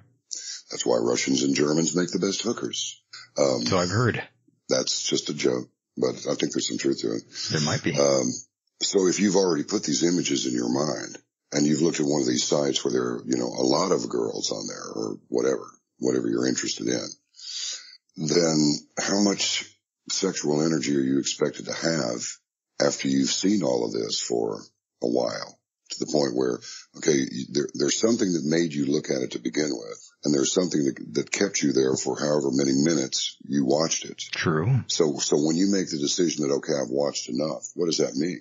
What it means is I would think it would mean your sexual energy and impulse has been diminished.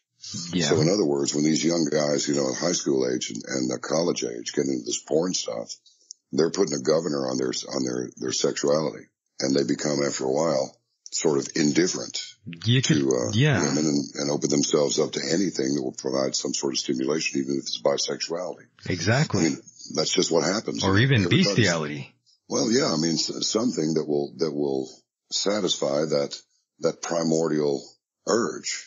Don't we see this in rock stars sometimes too, by the way? They go through all these women and all of a sudden they end up with a man.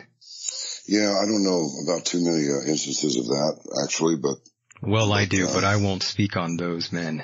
It was pretty weird when a well-known guitar player from one of the mega bands back in the day just kind of came out and said it was that way. But we should have known that, nobody really cares if Elton John's gay.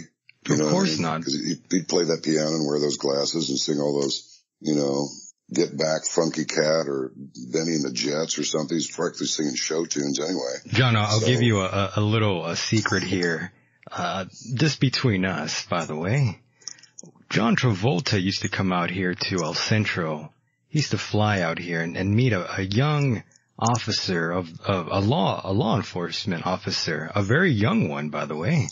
And they would meet and reportedly they would be seen holding hands.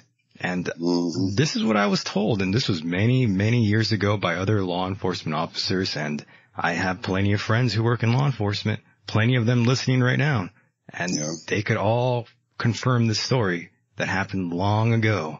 But I've always thought, it's not a big deal, but it's interesting to see that there's lots of people out there that live these double lives. Well, yeah, but the thing is that we all want that for the people that we see on the screen to be the same people we see at the grocery store. And they're never not. No, one of my relatives, a big fat man named Orson Welles, said once upon a time, well, actors aren't really anything, are they? Because they're not playing themselves. Exactly. They're playing somebody else. They're playing a fictitious or a real character, but they're pretenders. Because they're pretending. And so, let me put it to you this way. Tom Cruise is supposed to be, out there. And, right. And that's, I still like his movies. Me too. Sure. Tom Cruise has got his own P-51 Mustang and he can fly the hell out of it. And Travolta's a pilot. So I would say if I was squadron commander and I was going to take on some good shooters in airplanes with, like say red stars on their wings, stuff like that. I wouldn't care if the whole damn squadron was queer if they could fly like these guys. Exactly. Because that's the job. What they do off the job, I couldn't care less. I'm serious. I couldn't care less. Now, if we're going to make them the poster boys for America, turn gay, it's a great lifestyle. You'll love it. And gay people always vote for this candidate because he's for gay people and they don't call us gay for nothing. Do you want to be happy? Turn gay. If they start doing that, now we've got a little bit of an issue.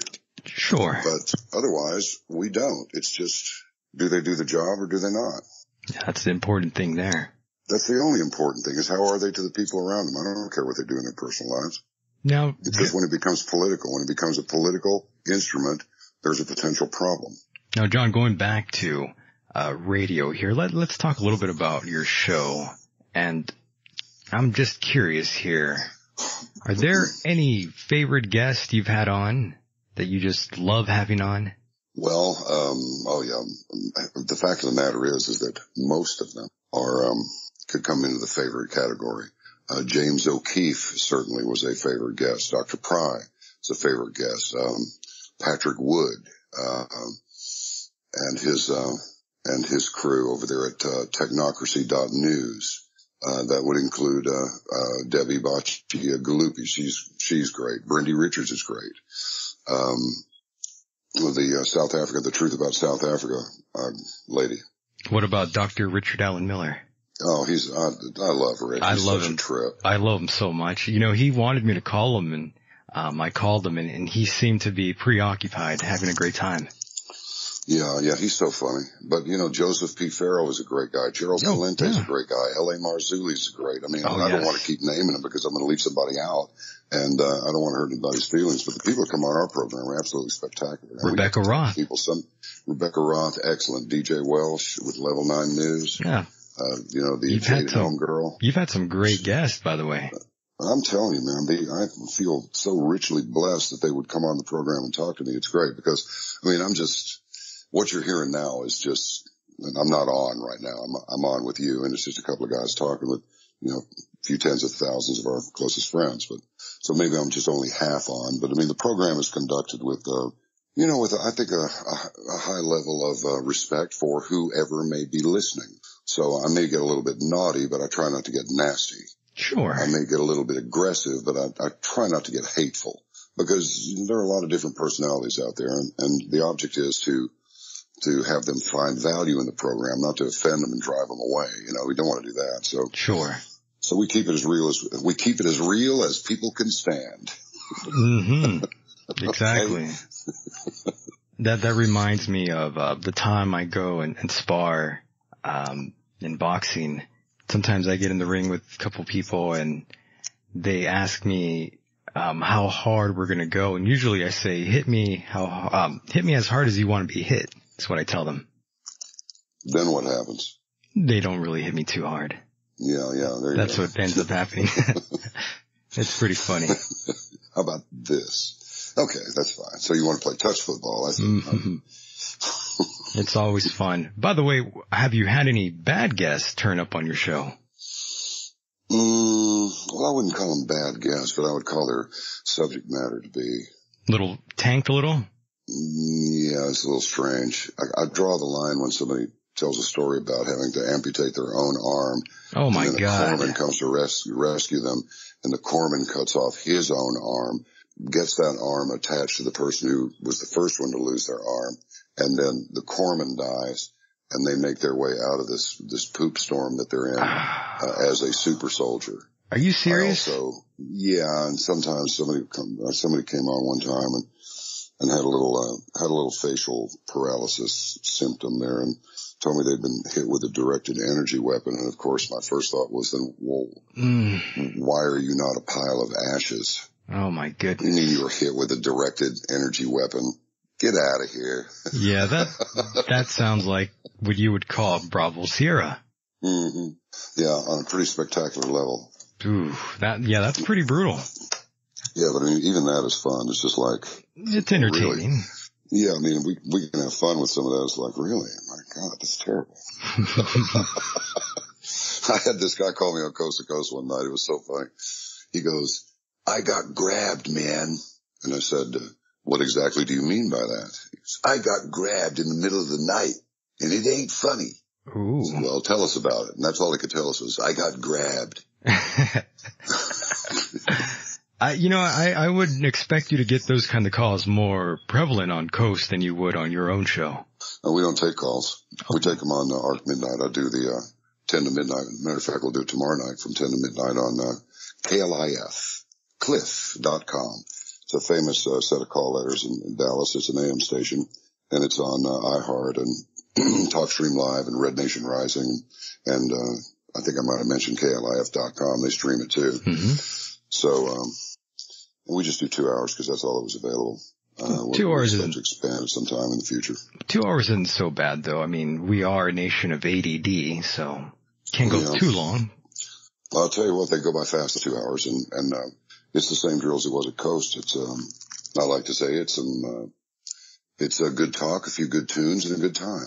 And that's what it is. I even played JoJo Gunn on there. I even played some of my own music on there. Oh, wait, so by the way, John, speaking of your own music, didn't you just compose some sort of new track recently? I resurrected a couple of tracks that I recorded some years ago, and so I've got my own channel on something. I don't know what it is. Because Milady set it up for me. Oh, nice. Well, John, if you do have some music, you could send it my way, and I'll have that running on the 24/7 network here. Well, that'd be great. I'll get you a couple of MP3s. Yeah, go ahead. I'll have those running up here on that network, which is always fun when you have your own stream. You could do basically whatever you want. Yeah, it's some guitar-based music. I think it's pretty interesting, and people seem to like it okay. So, I mean, I'm not trying to be Led Zeppelin. I just thought, hey, you like this? And they said, yes. Yeah, we do. So we put it out there. I think it might already be on iTunes. I know that one of them, the theme song to our program, is an instrumental that I recorded using an old Roland Jupiter 8. I remember those, yes. Man, those things are going for almost $9,000 now on eBay. eBay, yeah. So, and I said, I think this would be a good track for our program. So I used that and then put that out there and people seem to like it. They download it quite often. So it's gratifying to make a piece of music when you use your real name on the air and you say the things that you want to say. And you're putting yourself out on the clothesline. You're going to attract some praise and you're going to attract some severe criticism and in some cases even a little bit of hatred. The same thing goes for music. I mean, I can't believe Keith Emerson of Emerson, Lake and Palmer actually killed himself because he didn't feel that he could perform to the expectations of his audience. Yeah, isn't that crazy? Yeah, and people posted stuff. One guy posted, I wish he'd just quit playing. It's like, dude, I'll tell you what. Here's a vintage Roland Jupiter 8. Why don't you sit down here and let's hear some of your music before you start criticizing somebody like that? And Emerson just took his art so seriously that he just checked out because he couldn't make any more art. He tuned out. He and the art were one. So I just say to hell with it. Here's a song. It's just music. It's nothing to bust a gut over. If you like it, I'm glad. And if you don't, well, I know what you'll do. You won't listen to it anymore and you'll move on to something you do like. It's a world of music out there. It's awesome to be a musician though. Having something that you create in your mind and have that manifest, that's always a beautiful thing. Well, it has been said when you see pictures or scenes, you should hear music in your head. And when you hear music, you should see pictures in your head. So I kind of use that as a rule of thumb. If I don't see any pictures, when I hear the music, I play some music until I do see some pictures. Or if I see some pictures and some sort of a little friendly or sometimes even unfriendly, a chord progression begins to run through my head, then I'll go and find a recorder and an instrument and plug it in and make a rough and see what can be developed. And if it goes nowhere, then I'll just abandon it. And if it goes somewhere, then I'll continue until it's finished and move on to something else. I mean, you just do what you do, right? Yeah. Got to keep it moving. Life on planet Earth, it's all really, in the final analysis, is all just something to do. Definitely. And going back to radio really quickly here. Where do you see the future of your show going in about a year or two? Do you plan on perhaps doing something newer in terms of, I guess you could say, marketing? Are you going to try to get into anything else to further expand your brand here? I hope you don't interpret this answer as some kind of a dodge, but the fact is that I owe it all to for better or worse, I owe it all to the one who put me here on planet Earth and gave me whatever skill I have to be able to do whatever it is that I do. All of this was just seeing a stepping stone appear and just have enough faith to step on it and wait until another one appeared. So, certainly we're always kicking around new ideas, but, I don't anticipate any radical changes from what we're doing. But if it turned out that it was a really good radical change and, the members who support us, are okay with it. In fact, before we do things, a lot of times we'll ask people what they think of it. Much the same way that Donald Trump was saying, which do you like better, made in America or made in the USA or made in the United States of America, whatever it was. Mm-hmm. And, the crowd would decide. And so, that's kind of what we do. Yeah, there's some plans to do some different things in the future, but we'll just have to wait and see what those are. Definitely. I just thought I'd ask. I thought, perhaps John has something up his sleeve that we don't know. Well, nothing especially up the sleeve, but there's definitely a mad scientist laboratory that's in 24-hour operation. I love that. Yeah, we're going to take a few days off next week because everybody's been running so hard this year. They like to reconnect with some family and friends. Yeah, got to take some time off. Yeah, for a lot of the people on our crew, man, they literally are. They're almost 24/7. Sleep is like they just take it when they absolutely got to have it. They're very, very dedicated, especially some of the guys who've been working on this little network of servers. Getting those things to talk to each other sometimes isn't as easy as just typing in a few digits. Definitely. So it's a very, very dedicated crew, and so we're just going to chill out for a few days, but we'll do a Christmas Eve show and we'll do a New Year's Eve show as well. Oh, and then very we'll be nice. back up and running the week after. Definitely, and we are coming to a close here very shortly here, but I did want to ask you a little bit about music. What are your favorite, or what are some of your favorite bands, and do you have perhaps a favorite song in mind that I can use tonight to play you off with? Well, let me see. Gosh, there's so many. I like all music as long as it's good. I can't even give you the name of this band it's a couple of guys singing. It's kind of an urban sound, but it's called I'm All In, which is a good one. I heard it on an episode of Ray Donovan, this season 4, and I thought, wow, who is that? That sounds excellent. And then this kid goes into this really insane rap using triplets in his speech, and it's interesting that he was able to do that. But of course, I love the Eric Claptons, and Mark Knopfler is one of my favorites. But just because it's got such a thick, friendly tone to his guitar playing, you know who it is instantly when he starts playing. But I like 07, I like The Orb, I like More Chiba, I like Massive Attack. I like some of the stuff that Blank and Jones does when they do a remix on somebody else's work. And so no, I can't really suggest anything. I like Masters of War, which was written by Bob Dylan but performed by Leslie West on guitar of Mountain and sung with Leslie and also Ozzy Osbourne. That's a killer track. I'm glad you like music, by the way. Oh, I do. Not many people genuinely do. Really? Yeah, I mean, people can name a couple songs here and there, but you can always tell when someone's actually passionate about music or actually cares about what they're telling you.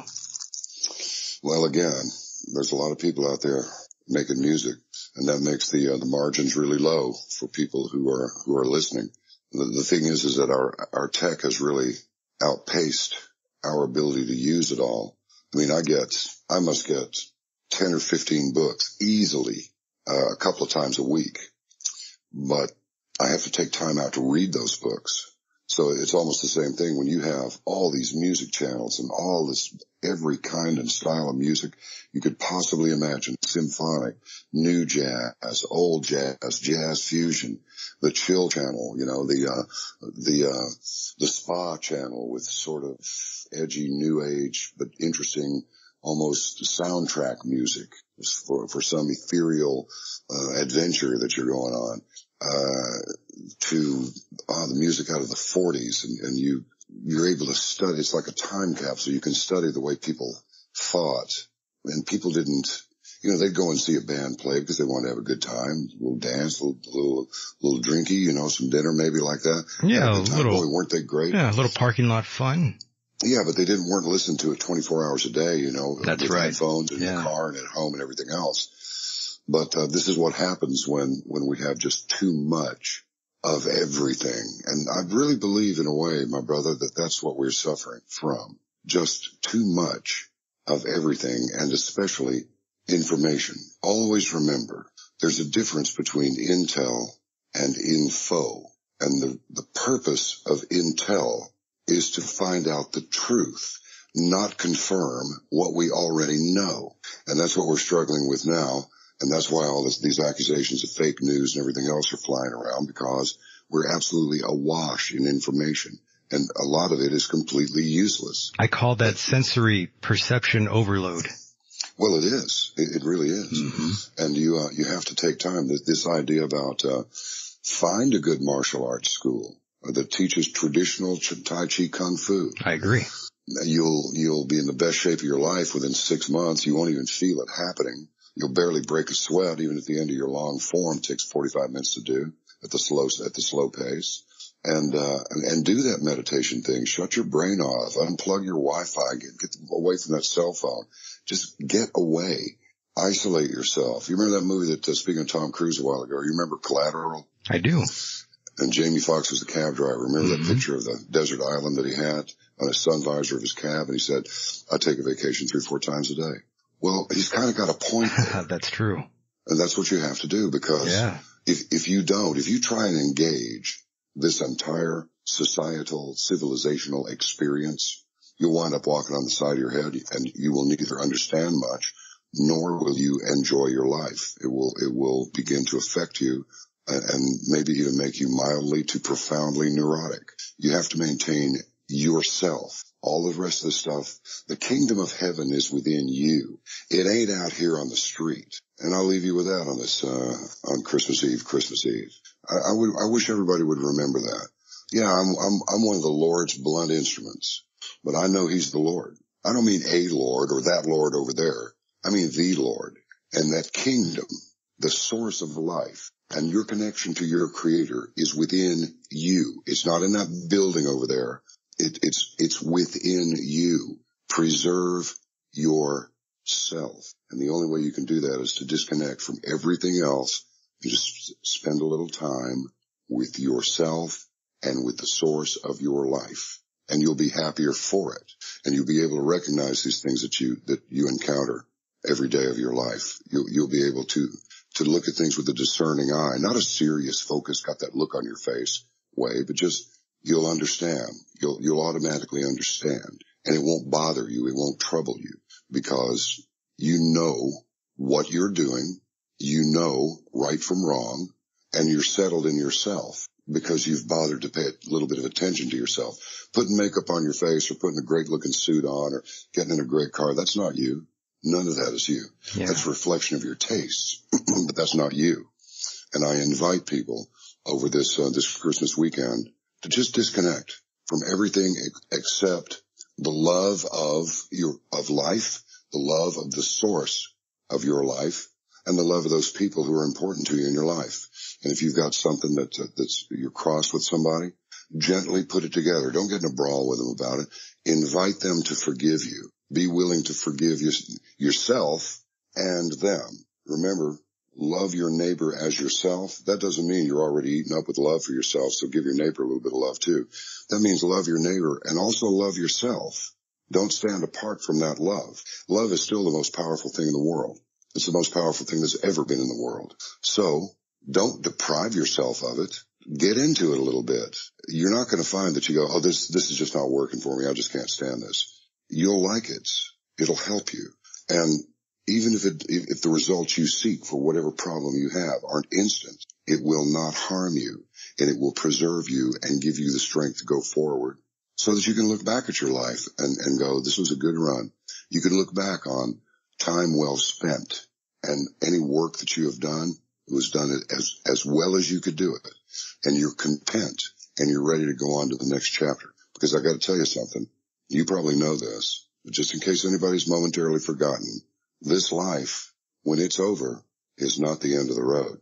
You're going to go on. So remember it and put some value on yourself. I declare 2017 to be the year of intolerance. We've tolerated everything. We've tolerated people who lie, steal, and cheat. We're not going to do that anymore. We're not going to brawl with them or smash them or beat them up. We're just not going to deal with them at all.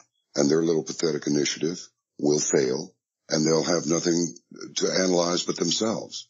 Maybe that'll cause them to have a little introspection. We will either all succeed together or we will all fail together as a civilization. And the first step to saving the civilization, Dr. Pry and I came to the conclusion yesterday, if I may be so bold as to put it that way. But we did. We chatted about it for a while. And the thing is, we have to change our minds about the way that we live. We have to have a solid code for living and stick to it. Let our yes be yes and our no be no. And pray. You can call it meditation if you want. I call it prayer. And ask for the eyes to see and the ears to hear. And express gratitude to your creator for being patient with you because you're an a-hole and you can't help it.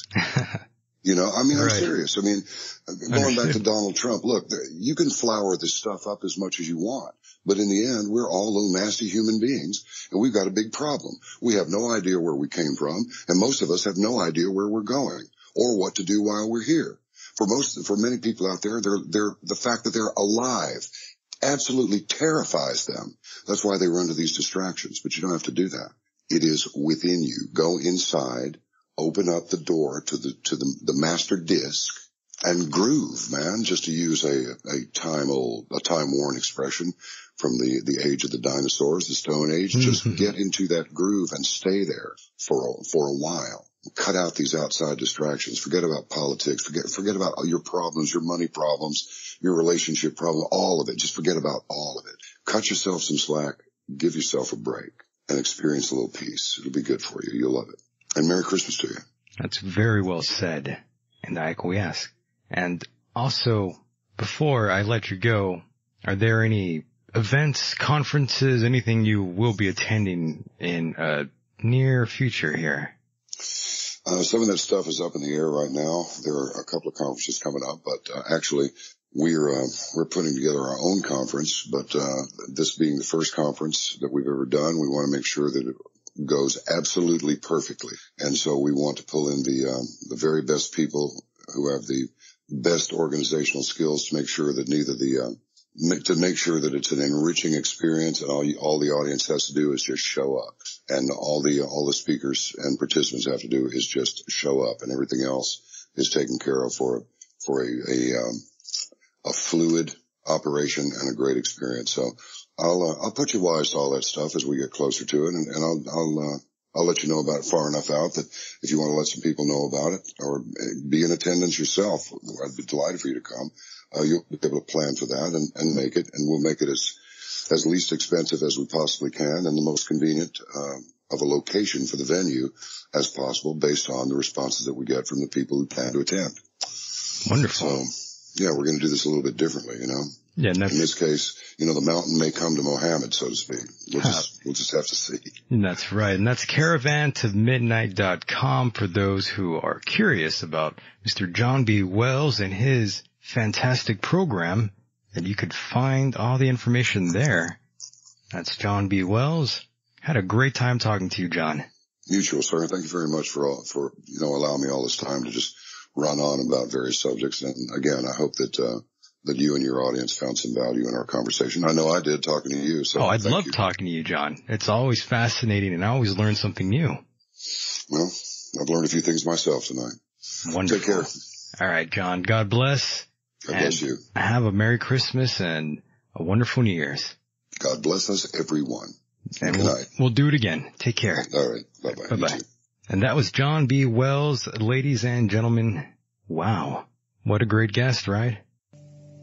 Sherry. Writing the hardest heart out. I'm not that way. I'm a Christian.